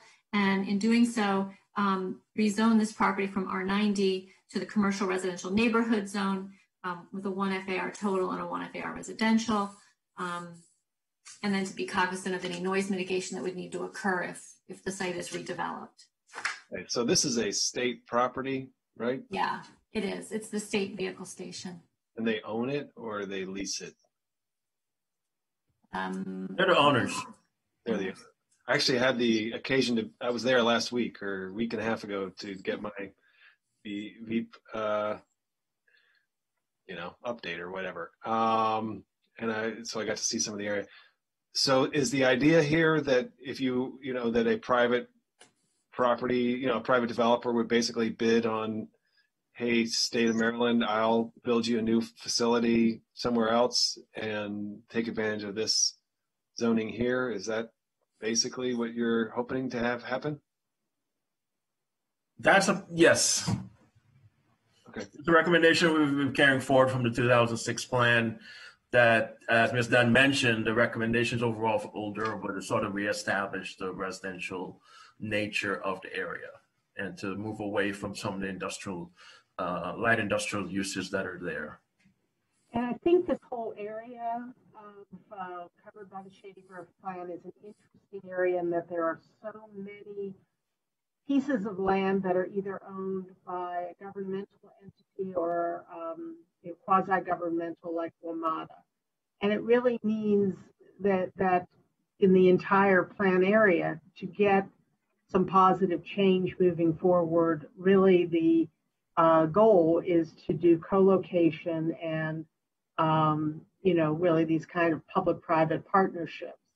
And, each of those is complicated and each of those takes time to put it together, but in an area that, is somewhat built out, but we're looking to try to get positive change going and to create a better, as Chair Anderson said earlier, complete community. The answer has to be co-location and public-private partnerships because there's not enough land untouched to be able to really do it any other way. Andrew. Yeah, so a couple questions here. The first is, if our goal is to get more residential, then why are we zoning it CR? Like if the whole purpose of this is to restore the residential integrity of the community. So I'm sorry, maybe I wasn't clear. It is to recommend the CRN zoning, CR neighborhood, but the commercial component of that is 0. So it really is, in a sense, a residential compatible zone. It just has building standards that are also more flexible and compatible for redevelopment. Okay, CRN. Okay. Yes. Sorry about that. I heard CR, so I just wanted to. I wasn't clear. Yeah. That makes it. The other aspect of this, while I appreciate the aspirational nature of master plans, I do think that we create community expectations, and this is a state property. We're dealing with the bus depot that is completely within the county and the school system's power to move, and we have so far failed to follow through on our commitments to move it. Hopefully we'll make progress on that sooner rather than later, but I am a little bit concerned with creating an expectation in the community that we're going to get a completely different type of use on a state property without any indication from the state that that is even remotely likely to happen or even under consideration. But I think, the master plan is also the time that applies the zoning to meet the vision. So this is the time to do the rezoning that would make some sort of redevelopment possible. If we did not redevelop, if we did not rezone this property as part of this master plan process, and 5 years from now, the state said, oh, we have a great idea for a co-location, we would have to tell them the zoning doesn't work for your co-location idea. You're going to either have to do a local map amendment or go through some other long process. I'm not arguing that it shouldn't be zoned and we shouldn't zone it in the way that we would like it should it be moved. I'm just a little bit concerned if we frame it in the master plan as we're proposing that the vehicle emissions inspections be moved, and we have not proposed a place to move it, nor have we been in any conversations in any serious substantive way. And so we've set a community expectation that is not realistic and not serious. So I'm just a little, I appreciate, I support this. I'd prefer if there was the residential use there. I'm just a little bit concerned of throwing things out there and getting community buy-in and setting a level of expectations that are just not real. I think it in some ways can undermine our other efforts within master plans, which we're supposed to follow through on, or at least attempt to. Well, and it may be that, you know, per your, your concern, maybe the language should not be simply relocate the inspection station, but it should be relocate or co-locate with other development on the same site. I think I would prefer it, you know, should there be an opportunity to co-locate, you know, with more appropriate residential use or relocate, that this would be the zoning. I mean, I just don't think it's serious to say, you know, we're putting in a master plan that you should move something without providing a place for it to go, or any discussions for how to make that happen. I mean, you know, aspirations are nice, but if we never follow through and really have no chance of following through on the goals, I do think that it undercuts some of the other efforts. At least that's my perspective, but I'll let the chair weigh in. I mean, I understand your point, you know. At the same time, I think the master plan is the appropriate time for us to take a long-term view and say why we are proposing zoning for this site that is otherwise a vehicle emission site. You know, I think the idea is that, and it definitely occurred to me when I went there, like, there's a residential development literally next door, and you know, it should go. You know, so I think it is relevant for us to say we don't envision this being there for the long term. To your point, I mean, I think it is important for us to temper expectations, and you know, I imagine there are those in the community saying you haven't even moved the bus depot, and now you're talking to us about, you know, moving the Veep station. Like, when are you going to move the bus depot? But on the other hand, I think the bus depot conversation was created less by a master plan and more by an actual development agreement, you know, that the county entered into and then had to revise. So, you know, I would be open to language that tempers expectations, but I do think it's really important for us to adopt the recommendation of the plan. And I would just note also, like, electric vehicles are going to be an increasing share of the market. And, you know, maybe the need for this station, you know, maybe 15 years from now, the actual footprint of this station is substantially smaller than it is today, you know, because vehicles aren't getting tested. As many vehicles aren't getting tested. I don't know. So there are possibilities for a co-location. It might even be a reasonable strategy. But anyway, if there is a way to temper expectations, that probably is always helpful. But I think I certainly also think it's important for us to adopt the long-term vision here. Well, yeah, I just, if you're going to be aspirational someplace, this is a place to do it. And, you know, we haven't done the bus depot. We need to do it. We need to move this, you know, this Veep station's, you know, environmental. If you have environmental racism in a textbook, it's you know, you'd have a picture of this. And I don't think we should shy away from saying that we would like to see it gone, and then, you know, put pressure on everyone involved to make it happen. So, you know, to the extent that we can, realizing it's, you know, it'd have to be a lot of moving pieces. So I'm fine with the language as is, but, you know, if there's some sort of compromise to, as Ms. Wright suggested, I think I'm fine with that as well. All right. Yeah, I'll just point out, I mean, there's not a lot of disagreement in this whole plan. There's not a lot of disagreement here either. I mean, to be honest with you, I just wanted to raise the point that, you know, this is aspirational. I support the aspiration, but we also should be able to fulfill the commitments that we make in master plans, or at least be in a realistic position to pursue them. And this is one that's a little bit tougher than others. So, if there's a way to, slightly temper the language to reflect that, great. But, I'm not going to, this isn't a hill certainly that I would Dion, I think I largely agree with what everybody has said here and what the goal and intentions were of planning who put this forward. I'd be happy to circulate just a slightly revised bullet for this recommendation to the committee members, and we can come back to it later.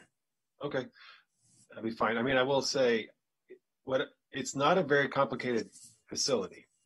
You know, since it's cars and not buses, it may not be that difficult for a developer to find another location. I think the question really would be, is the other location also a good location for Montgomery County? You know, because people need to be able to get to it. Having said that, I don't think the bus depot is that complicated either, to be perfectly honest with you. I think we've made it more complicated than what it really is. And I think things like this have a funny way of being or appearing more complicated than they were when they were being discussed, largely because, you know, most people, you know, don't want a facility like this in their backyard. Change is very, you know, difficult. And, you know, it's hard to do. So, I will just note that it's easy for us to say here that it's not hard to find another facility. I think in practice, you know, we might run into similar dynamics. And I will also point out, it's not necessarily our decision. That is what makes it complicated here too. Yeah.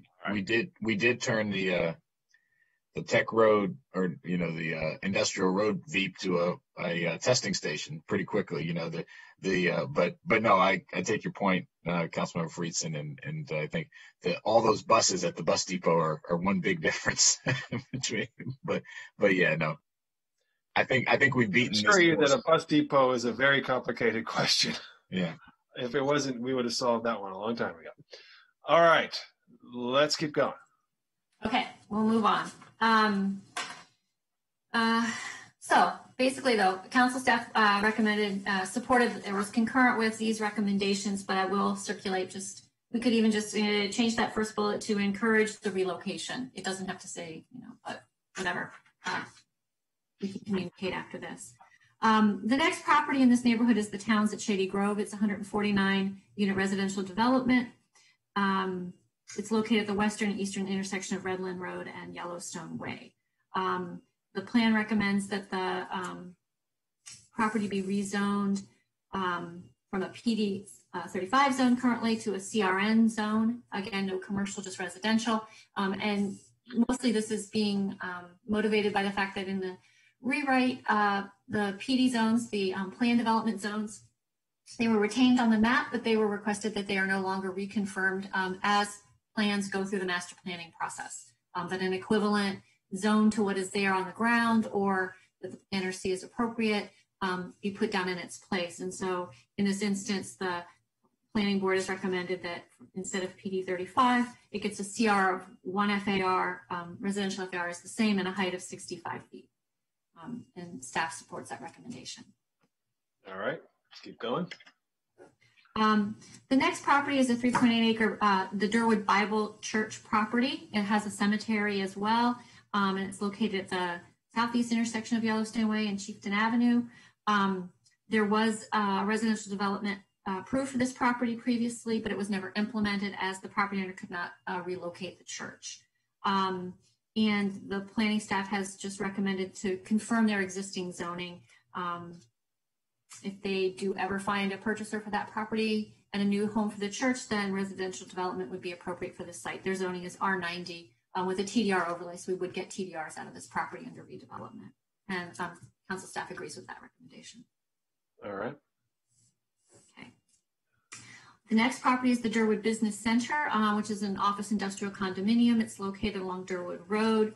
There's a small range of businesses. It's about 2.5 acres in size.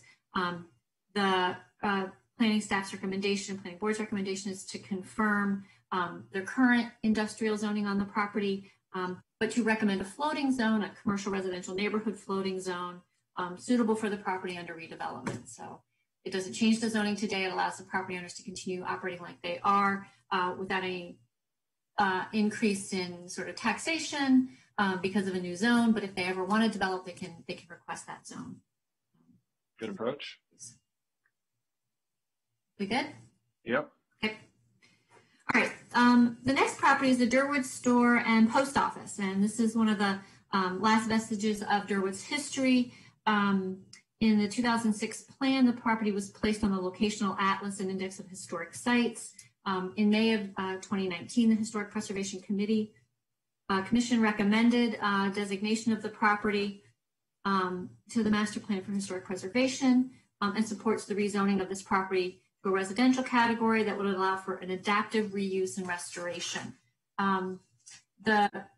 Is that already allowed? Can they already do residential on that site, or is it we need the zoning in order? It's a it can do residential, but it's R200, so there's every chance that it would not be conforming at that site. The property may be too small, maybe wouldn't even be able to accommodate one house, or if it could, it probably wouldn't be compatible with the existing structure, I think, which is the concern. And what they want to do is to really be able to rehabilitate that existing structure and reuse it. That's right. That's what I meant. Can they already rehabilitate the structure as residential, or they're not allowed to? No. Under the existing zoning, they can do R200, which is single-family houses on half-acre lots. And so this structure might at one point have been a single-family house on an on a half-acre lot, but now we're looking at more density. Right. But since it's an historic preservation, the density would be so that you could put in little apartments. Right, exactly. Okay. Makes sense. I mean, there's residential right across the street. I mean, it's a natural conversion. Okay. I don't know, Rebecca, did you want to say a few words before I get into the zoning recommendations? It does have testimony in support from the Historic Preservation Commission and Montgomery Preservation Incorporated. Just will note that. The only thing, oh, sorry. Yes, this is Rebecca Balla with the Historic Preservation section. Thank you, Pam. The only thing that I would add is that when the property was last inhabited, it had already been converted into apartments in the 1970s. There were already multiple residential units on the property. So in a sense, we're looking to even, restore that and then enhance it further so that there can be a successful adaptive reuse on the site, as Pam had mentioned. That's all I'd add. Okay. Thank you, Rebecca. That was really helpful.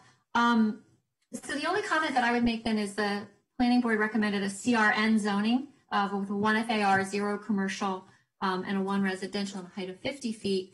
But it also states that it really wants to encourage not only the mix of unit types here, CRN would allow that, but also to support flexibility in the development standards, which are really important for old properties that may not meet zoning development standards, including the ability to waive some of those standards. Unfortunately, the CRN zoning is only under standard method. It wouldn't allow for the waiving of any of these standards. So the recommendation is just to make it a CRT property instead of CRN, give it the most tiny amount of commercial available, which you have to do in CRT.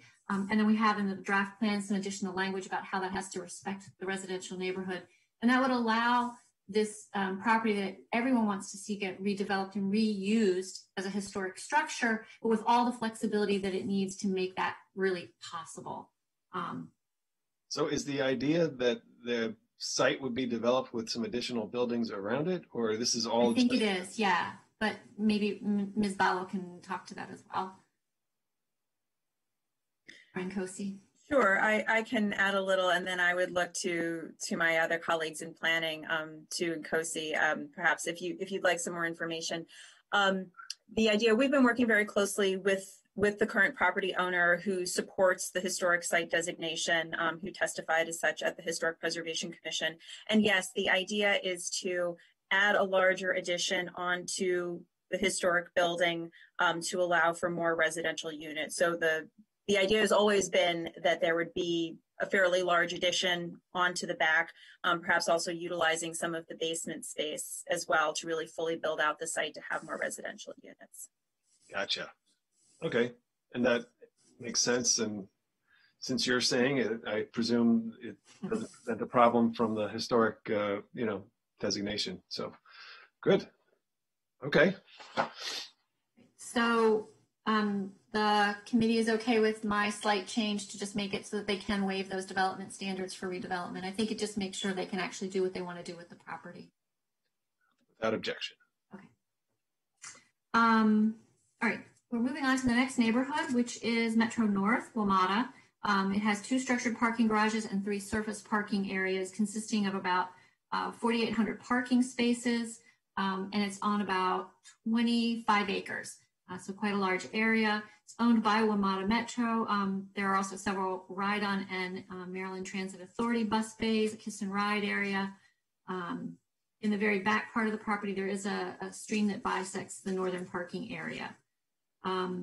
The zoning recommendation for the Metro North WMATA property, currently it's a CRT of 1, with a commercial of 0.25, a residential of 0.75, and a height of 70 feet. It does have the TDR overlay, but it's only 0.88. So the new recommendation is CR 1.5, the C of 0.25, and R of 1.25, and a height of 100.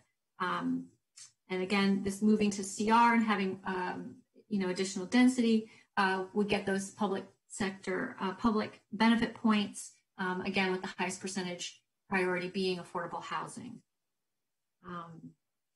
And council staff supports this one.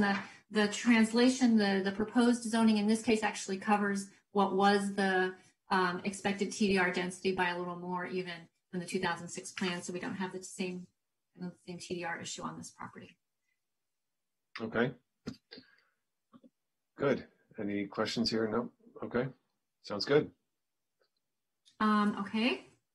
And again, there are some urban design standards here, recommendations, things that they are specific to this property, and they get at where to put the highest building heights, establishing the internal network of streets and pedestrian activity, circulation, points of access for the garages, and again, addressing that stream that's in the back, perhaps creating a linear park as an amenity for the neighborhood. So those are all urban design recommendations that reinforce the ones in the beginning of the sector plan, and certainly would make this site a better location for people to want to walk, live, or recreate.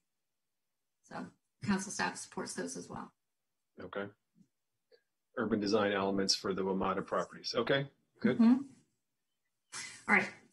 We're in the last neighborhood of the Metro neighborhoods. It's called the Shady Grove Station, West Side, and Jeremiah Park.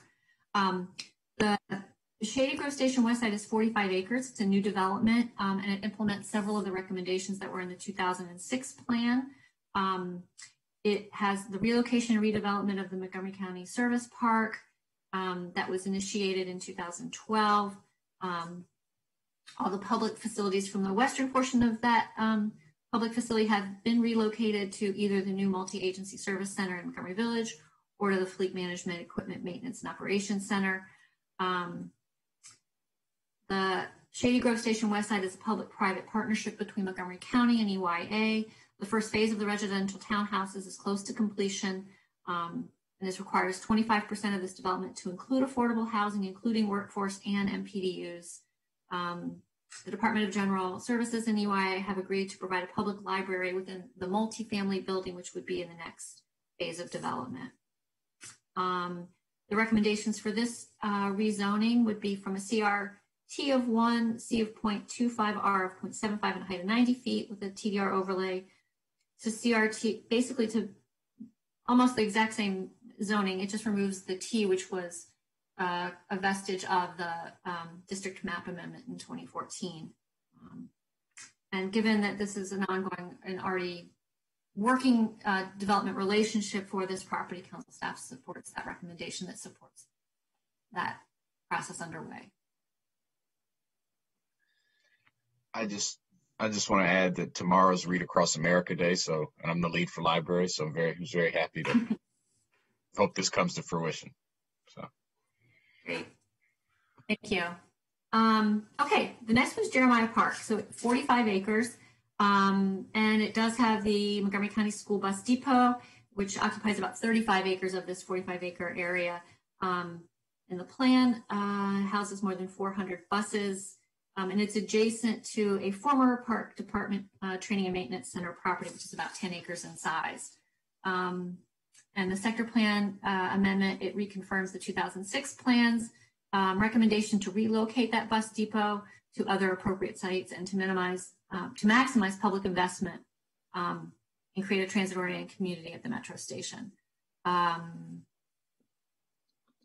In 2012, there was an approved preliminary plan for redevelopment of the county service park. The approved plan requires the dedication of a combined 1.8 acre park and an elementary school site, along with 689 residential units, and 25% of these as affordable, including workforce and MPDUs. And the public park portion is 1.4 acres, the school portion is 4. The zoning recommendation for this property is to basically increase the height slightly. It retains its TDR overlays, and the idea is that it will implement the current preliminary plan on this site to get the school site, the park site, and the residential development, should the bus depot relocate. And this was a place we did receive, again, testimony for the plan. We did not get a lot of testimony on this plan, but we did get testimony in support of relocating the bus depot. And council staff supports this recommendation.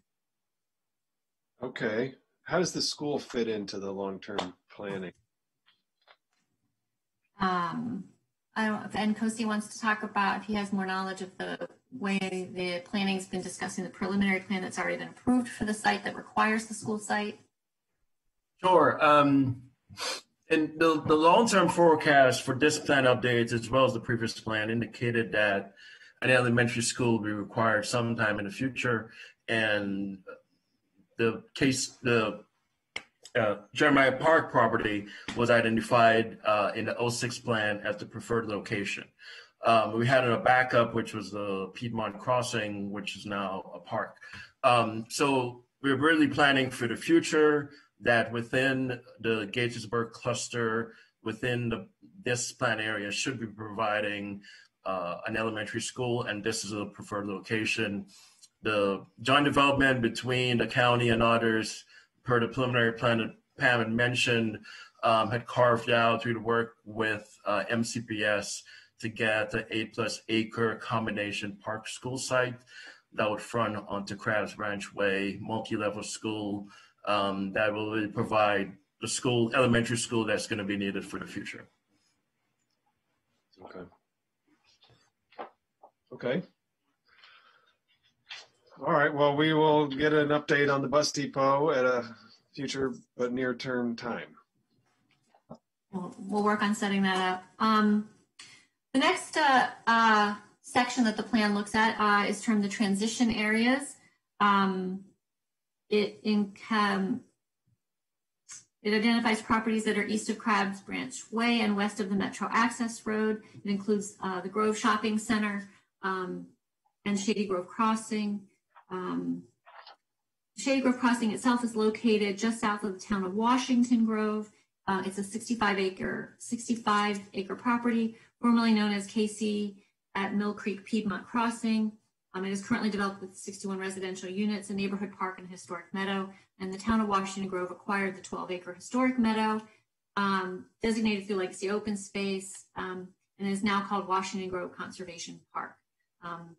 MNC PPC still maintains the 12 acre meadow, and the Parks Department hopes to acquire, or has acquired, a 9.7 acre property adjacent to the Intercounty Connector to turn into a future park. Currently, there's no pedestrian or vehicular access to it. The plan reconfirms the current zoning for these properties as R90. They are residential. This would cover all the residential development plus the historic meadow and the vacant park property. This was a place that you did receive some testimony. This had to do with the request for solar being recommended for installation on the Washington Grove Conservation Park. I think that at the time of the overview for the plan, you received comments from, I think, Chair Anderson about sort of the fact that the parks already has a very robust process to evaluate solar on all park facilities and park land. So I don't know if I would agree with that statement. I think the Parks Department should have a robust process to evaluate solar, but I'm not sure that we have that today. I haven't seen a lot of proposals from the Parks Department to install solar anywhere. Okay, I'd like to talk about this. I'm actually enthusiastic about this idea from Washington Grove. I'm not certain that it has to be written into the master plan, as I think that was Jerry Anderson's point. But as a, let me just understand the context here a little bit. So this 12-acre meadow was acquired by the town of Washington Grove and then was designated as legacy open space. And then Parks acquired 9.77 acres of the 12 acres? That's a separate parcel. They're just two separate things. You have the 12-acre conservation park, and you have another 9.77 acres that's located over near the ICC. They're separate. But the one question, the one you got testimony about, was the conservation park. Say that again? The one that you received testimony on from the town of Washington Grove was about the conservation park, the 12 acres. So it's about the conservation park, which is a meadow, and which is not going to be, would not be, I mean, we'll ask planning, and Sydney sounds like he wants to. Yeah, I believe with thank you, Mr. Chair. Before you talk, okay. I just want to make sure I understand it before. Okay. So Washington Grove is asking that the meadow should be used for solar. No. Okay. Do we have an image that Nkosi could pull up? Because I think looking at a map will help explain this all. Or Nkosi or Pam, I think we need a map. Yeah, just before I do, just to be clear, there are two parcels. Yeah. One is the Conservation Meadows Pam mentioned. That's owned by the town of Washington Grove, managed by the Planning Commission. Adjacent to that, there's a former school site that was acquired by Parks, 9+ acres, that's undeveloped. That's the area that residents in the town have expressed an interest in putting a solar array on. So I'll find an image and we could discuss more. Let's do that. Great. Okay, Sydney. Yeah, and to just be nice, a little bit more confusing, because we need this. It's my understanding that State Highway or Maryland Transit Authority or somebody else with 3 initials owns another parcel right near there. And so there's some suggestion, some question whether or not for solar, where this could be and how this could fit in. I'm supportive of solar, and to Chair Anderson's point at the public hearing, or prior to the public hearing, the discussion about whether or not solar needed the actual discussion about solar needed to be in the master plan. As long as solar can be there, as far as I'm concerned, the goal is to get solar there, not to have it mentioned in the master plan, if it can be there. So that's where I am. But there is, I believe, another parcel that there's a possibility that there could be some solar located on it as well, if State Highway or Maryland Transit Authority would go along with that as well. Thanks. Andrew.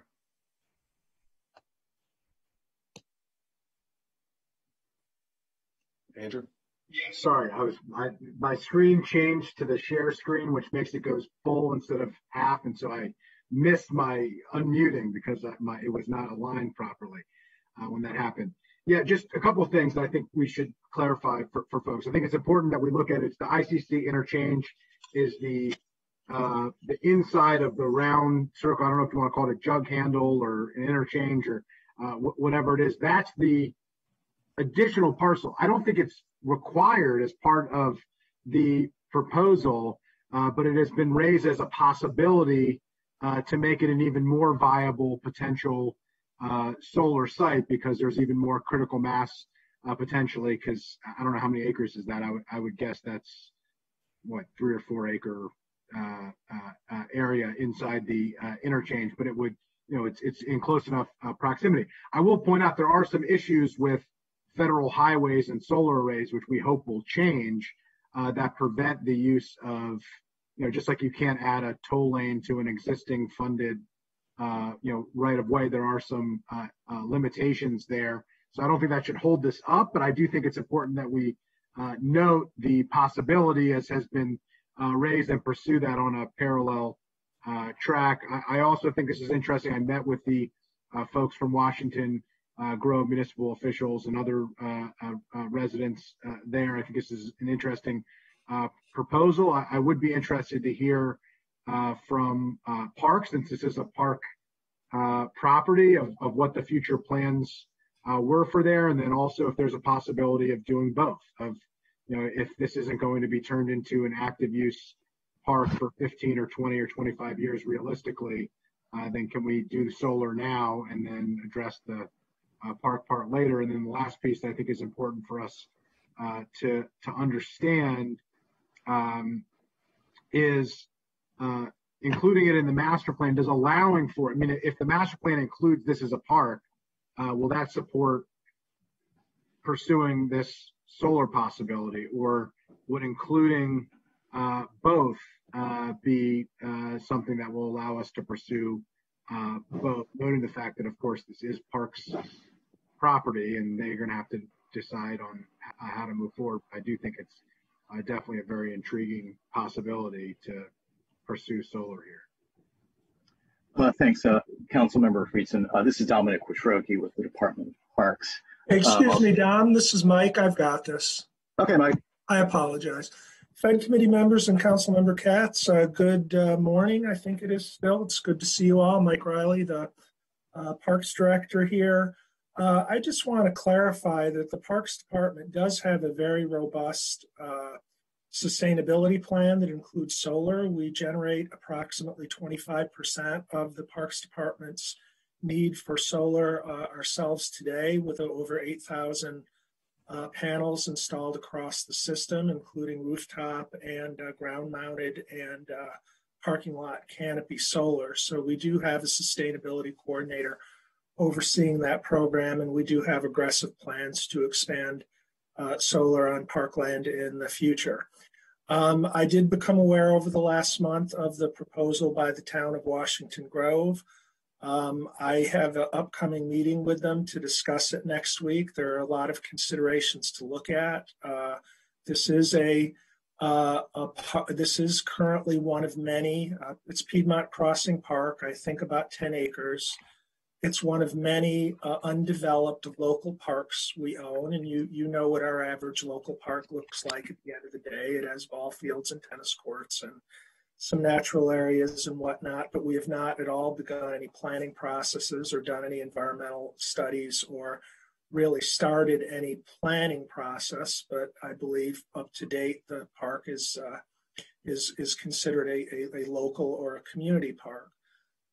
So I am very interested in continuing this dialogue with Washington Grove. As I said, we're very huge supporters of solar, generating clean energy. We're a major player. We have been and will be in achieving the county's climate goals. But as I appreciate Councilmember Katz mentioned, I don't advocate that the sector plan amendment predispose that solar will go on this particular property, but I'm certainly wide open to continuing this conversation. Okay. Well, first of all, I would be interested to follow up, in the near to midterm here about park strategy for solar. I know that you guys generally build it for your own needs. And it sounds like I think you just said you provide about 25% of your own needs through your own solar. So that's good. I'm theorizing that you could do more, that Parks Land, there are places in the county where you might be able to house community solar installations. And I would be interested to take a look at the inventory from that angle. So I'd love to follow up on that and just generally, see what your long-term plan is for solar. So Pam, if we could just book a conversation, maybe we can find some time during the budget for a detour into the solar conversation. So second, now for this immediate proposal. So once again, just to reiterate, the town of Washington Grove is saying, we recommend the Piedmont Crossing site. It should be a community solar array. And it's, how many acres is that site? I believe it is about 10. It's about 10. And obviously, not all of it is developable, as you can see from the drawing up here. Some of it is covered in forest, but I believe about half of it is envisioned for recreational development. And from your perspective, what is that in the queue? Like, what is a reasonable timeline? If there were no discussion about the solar, what is a reasonable timeline for when parks would have funding for that construction? There is no current funding even to begin the planning work in our 6-year program, and I'll come back with a more definitive date about in what time frame we thought we would progress to a planning stage. But the flip side of that is not just, is there money to develop a local park with recreational facilities here? It's also, where does this fall in terms of the suitable and prioritized sites for solar? So it's not just, will you have some alternative use for this property? Is this, we've done 2 solar farms so far. Is this number 3? I don't know. We really have no idea, because this proposal came to us after the planning board had reviewed the staff draft, worked on the plan for several months. And there's nothing wrong with people from the community coming forward and saying, hey, how about solar here? But we just have not been in a position to evaluate not only what is the future of this park in terms of the capital budget, but where does this fall on the list of sites that would be the optimal to put the 3rd, the 4th, the 5th, the 6th solar farm that the Parks Department is going to build. So that kind of gets to my earlier comment. I think it would be, you do already own this, right? You have owned it for some time. So it could have been, a community solar installation without the master plan process. It's just that it cropped up now. So to your point, I'd like to follow up, and we'll do a review of, we'll ask you to review your inventory, and then come to us with a vision for what it is that you think, you should create, some goals, and we can talk about what those would be, and then, that can help us inform the conversation. It sounds like it would be helpful to have a coordinated plan, and it sounds like, given that you're not sure if this is solar field number 3, that there isn't a number 3 otherwise designated. Well, I would say that, and we can get into this in the briefing, I think you'll find we have done some thinking and work on where number 3, 4, and 5 would be. It's just, I have no idea where how suitable or not suitable this site is in relation to anything else, because it kind of came in very, very late. But I think you'll be impressed with all the work that our sustainability folks have done on solar specifically, and how far we've come, and we can get into that in any detail that you'd like. Great. So we will follow up on that. Just to, I'll interject real quick, Dominic, from the Parks Department. We have looked systematically at all 400 or so of our parks for suitable size constraints for solar arrays, and we have a ranking of the park properties. I will say Piedmont Crossing Local Park didn't make the cut or come close to making the initial cut because of the local park designation and the thinking that we would be putting recreational amenities here. And based on the size, it doesn't look like you could have a viable solar array and park amenities on what would probably amount to about 5 acres of unconstrained land. Okay. But I think this is important to look at in the context of other sites, and you'll see why it is that the Parks Department considers certain sites more suitable or less suitable, and you can give us some direction, and we're happy to, recalibrate our approach. But I think you're going to find that the Parks Department has put quite a lot of thought into this, and there is a method to their madness.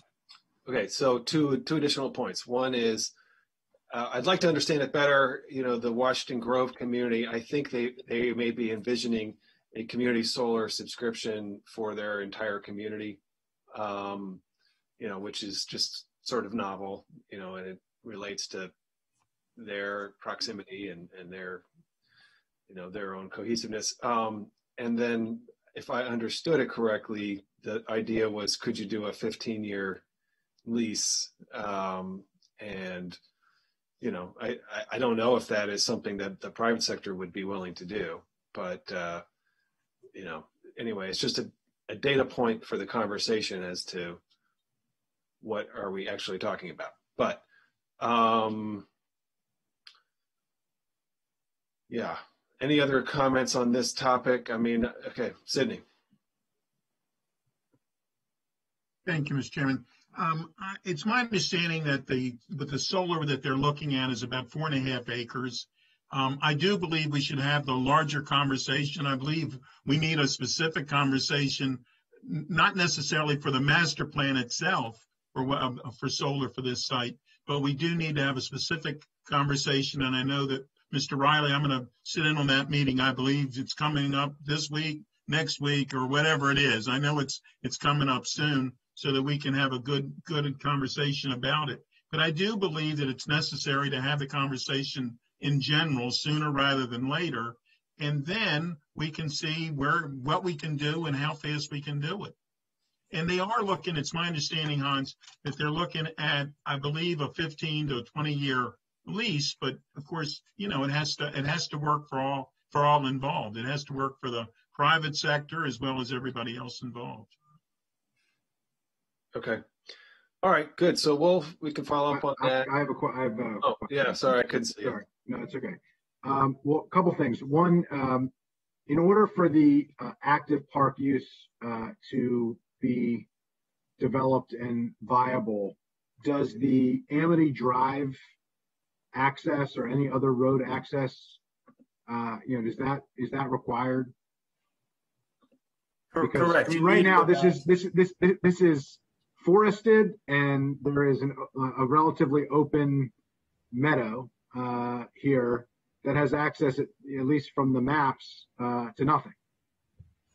Yeah, council member, you need a connection between Amity Drive here, where it terminates today, to connect to Crabs Branch Extended here by the MCDOT facilities. I should note two things here. One, Montgomery County DOT, they currently have a facility planning work that has looking at a bikeway connection from Crabs Branch Extended to the town of Washington Grove, either through the open space meadow, Brown Street, different alternatives they're looking at. And they're also looking at the connection between Amity Drive to Crabs Branch, either a road or some other pedestrian bike accommodation only. And I wanted to just add that, this is a complicated little piece of property. That road connection is important.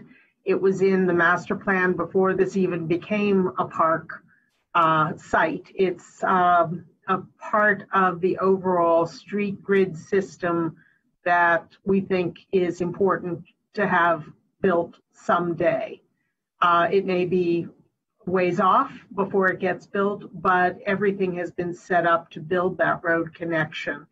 And, that also, again, isn't something that's going to happen in the very short term, but it is an important long-term part of the plan. Sorry, I don't understand. Are you saying that line, that Amity Drive, will basically continue right across that whole parcel? Yes, if you can see the little part that looks like there's right-of-way for a road that extends from Amity, and it connects down to another little piece of what looks like right-of-way. So with that in mind, is the park plan that it would build that road at the time the park is developed? It hasn't been worked out to that degree. Yeah, I think they would need an access road for sure. I would not assume that there needs to be a new road here for access, but nobody has gotten to that point yet. I mean, yeah, it's true. There's a conservation park on one side, and there's forests on the other, but it's not like it's not like there's some physical barrier there. I would just urge you not to jump to conclusions about what could or couldn't be built at this location, whether it's a recreational facility or a solar farm or road. This is part of the reason why we think it's not a good idea to be hyper specific in the master plan, because further analysis of this site really needs to be done. And in light of other things like capital budget priorities, and in light of other priorities for what the county wants to do, like solar energy, all those things need to be hashed out. And I submit to you that, March 1, 2021 at the PHED committee, while we're doing this master plan, is not the place where we're going to get to a really solid answer to any of those questions. We have a process for doing this, and you will continue to control it through the budget. You can review our facility plans. You can review our plans for solar and recreation. You can review DOT's plans for additional road connections. All those things are going to come straight through you. But really, the master plan is not a place where we can hash all this out. Okay. Oh, yeah, sorry. So I just want to understand, as part of the master plan process, I agree that we shouldn't presuppose to the master plan. I do think this is an interesting proposal. I think that, having a local park here requires a road network that doesn't seem to be anywhere in the near term plans. I think long term, I would agree that that is an important connection. I think that there could be a short and medium term proposal, which in a master plan environment is like 0 to 15 years, and a long-term proposal, which is like 15 to 100 years, for this, but we shouldn't dictate necessarily the outcome, but allow for the possibility for this to be considered and discussed. Having said that, if the master plan specifically states this is an active use park, does that presuppose in the other direction to prohibit the solar from being pursued here? Or is there a way, without presupposing, to allow for this to be considered without dictating that an active use park as has been envisioned, we don't want to eliminate that, but we want to add into that the pursuit of potential solar here? We have absolutely no objection to saying in the master plan that we should consider this range of options and how they interact with each other. If there's a desire to include some recommendation that says, look at this site for opportunities for, renewable energy, for active recreation, how that fits in with the road connection, fantastic. We can work with that. We're just trying to avoid being, locked into what amounts to a facility plan type decision during a master plan. That's all we're getting at here. Yeah, I think there's more agreement here than disagreement. I think the details have to be fleshed out. My preference would be for us to have language in here that allows for the possibility to pursue a potential solar array here with Washington Grove or otherwise, because parks may want to pursue it themselves, and not eliminate what this was purchased for, which is for an active use park. I think our goal here should be and not necessarily one or the other, and I think that we need language in the master plan that reflects that. That would be my personal preference here. Allow for flexibility, which we try to do, but make sure that one of those possibilities is pursuit of this novel solar concept. I would suggest that we would want language that said something like the community or Washington Grove community has, proposed or has asked about solar. My only concern about us saying this site should be looked at for solar is then suddenly others might say, well, you can't use any other site unless the master plan has designated that for solar. But yeah, I think a reference, I think this is part of the planning process. This idea has come out, albeit at the, late in the process, but it has come out, and there's no reason not to refer to it in the documents. We're not going to make a decision about it. We don't have to make a decision about it. I don't think we want to be in the situation of saying that solar, community solar installations or solar fields have to be decided through the master planning process, right? That would be actually problematic. So I think it's more appropriate just to kind of talk about how this came up, as it's a relevant item. Pam? Yeah, I was just going to say, so in the plan, we can definitely add language like you're suggesting to at least give context that the Washington Grove community has inquired about solar. But then under the recommendations, there is a bullet that says develop a local park with active recreation on the vacant Parks Department property. So it's a very discrete current recommendation in the plan. So I think that's why Councilmember Friedson expressed some views. So that bullet itself, rather than develop it with active recreation, could be modified to, consider the vacant park property for active recreation or renewable energy uses. Or you could just take the bullet out. But that bullet will need to be either taken out or modified given this conversation. Yes, that is specifically, thank you. That was a good catch. Raising that, and that is specifically why I was saying it should say and or, solar.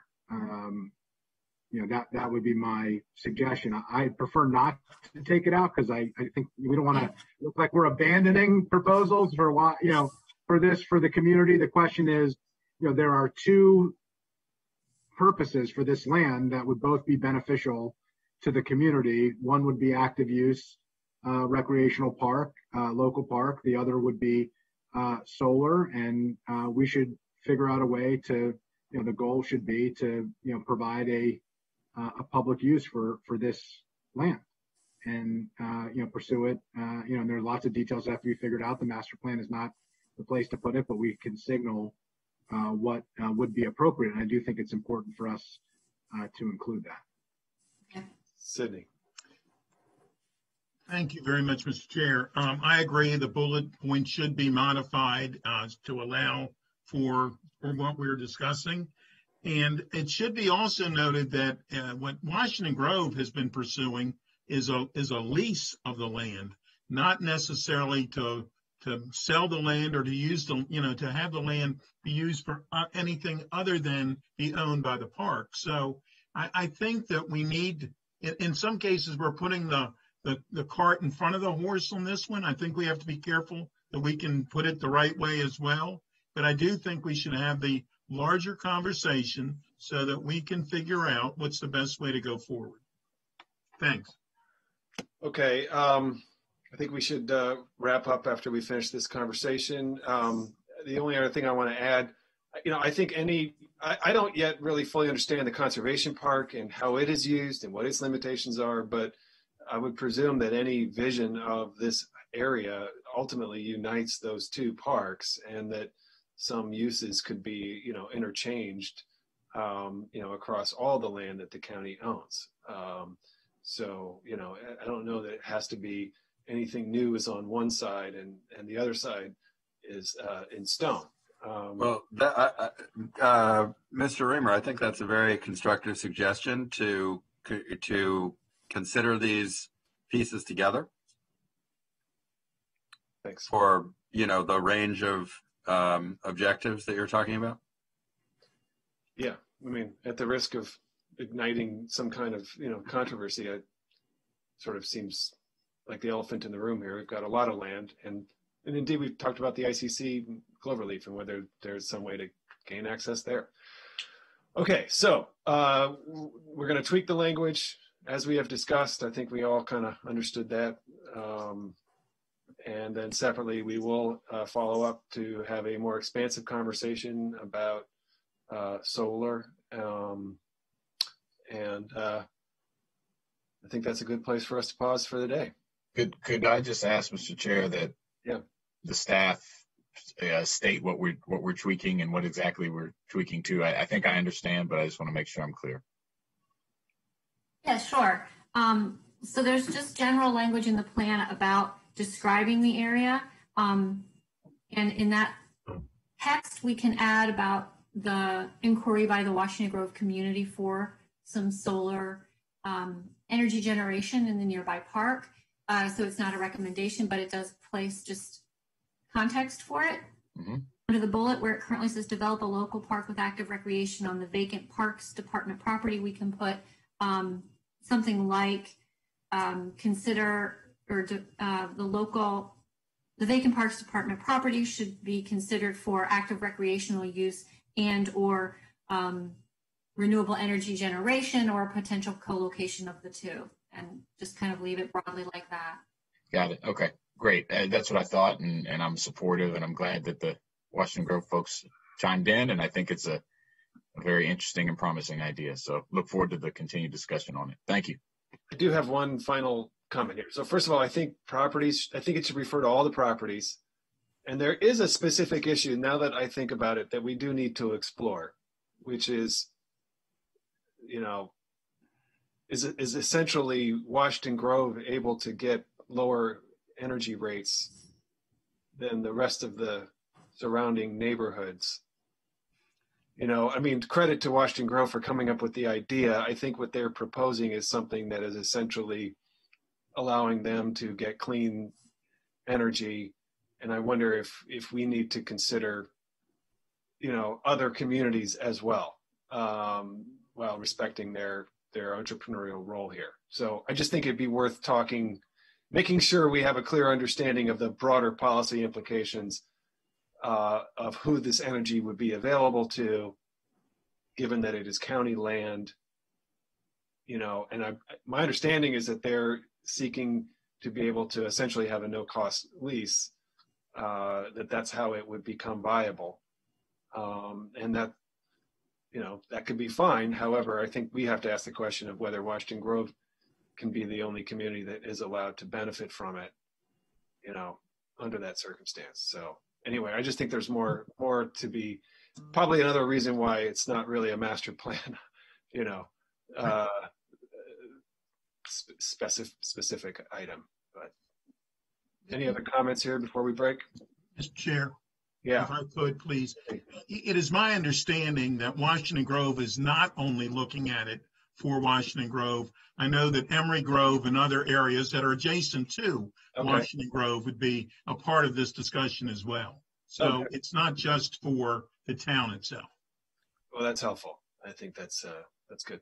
That was my understanding after I met with them as well. Specifically, Emory Grove is one of the focuses that they had raised of providing, low-cost clean energy to those residents as well, and other surrounding communities. But again, I think the biggest piece here is this is not, this is too specific of a project to be dealing with, as we've talked about before. There are a lot of nuances to this that aren't appropriate for the master plan process, but we should, through the master plan process, allow for the possibility for the conversation to continue and for a serious proposal to be pursued if it is appropriate. And so I think the language that we've now agreed upon will allow for that to happen, because admittedly there are a lot of open questions to work through and figure out that have to be addressed.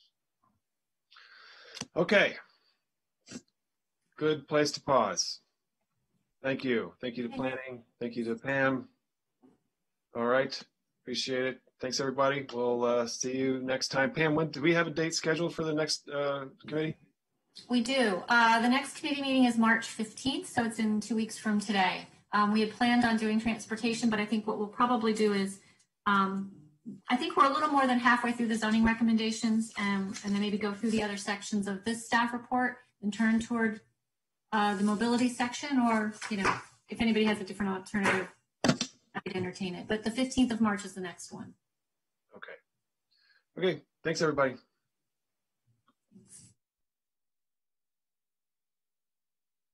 Very different.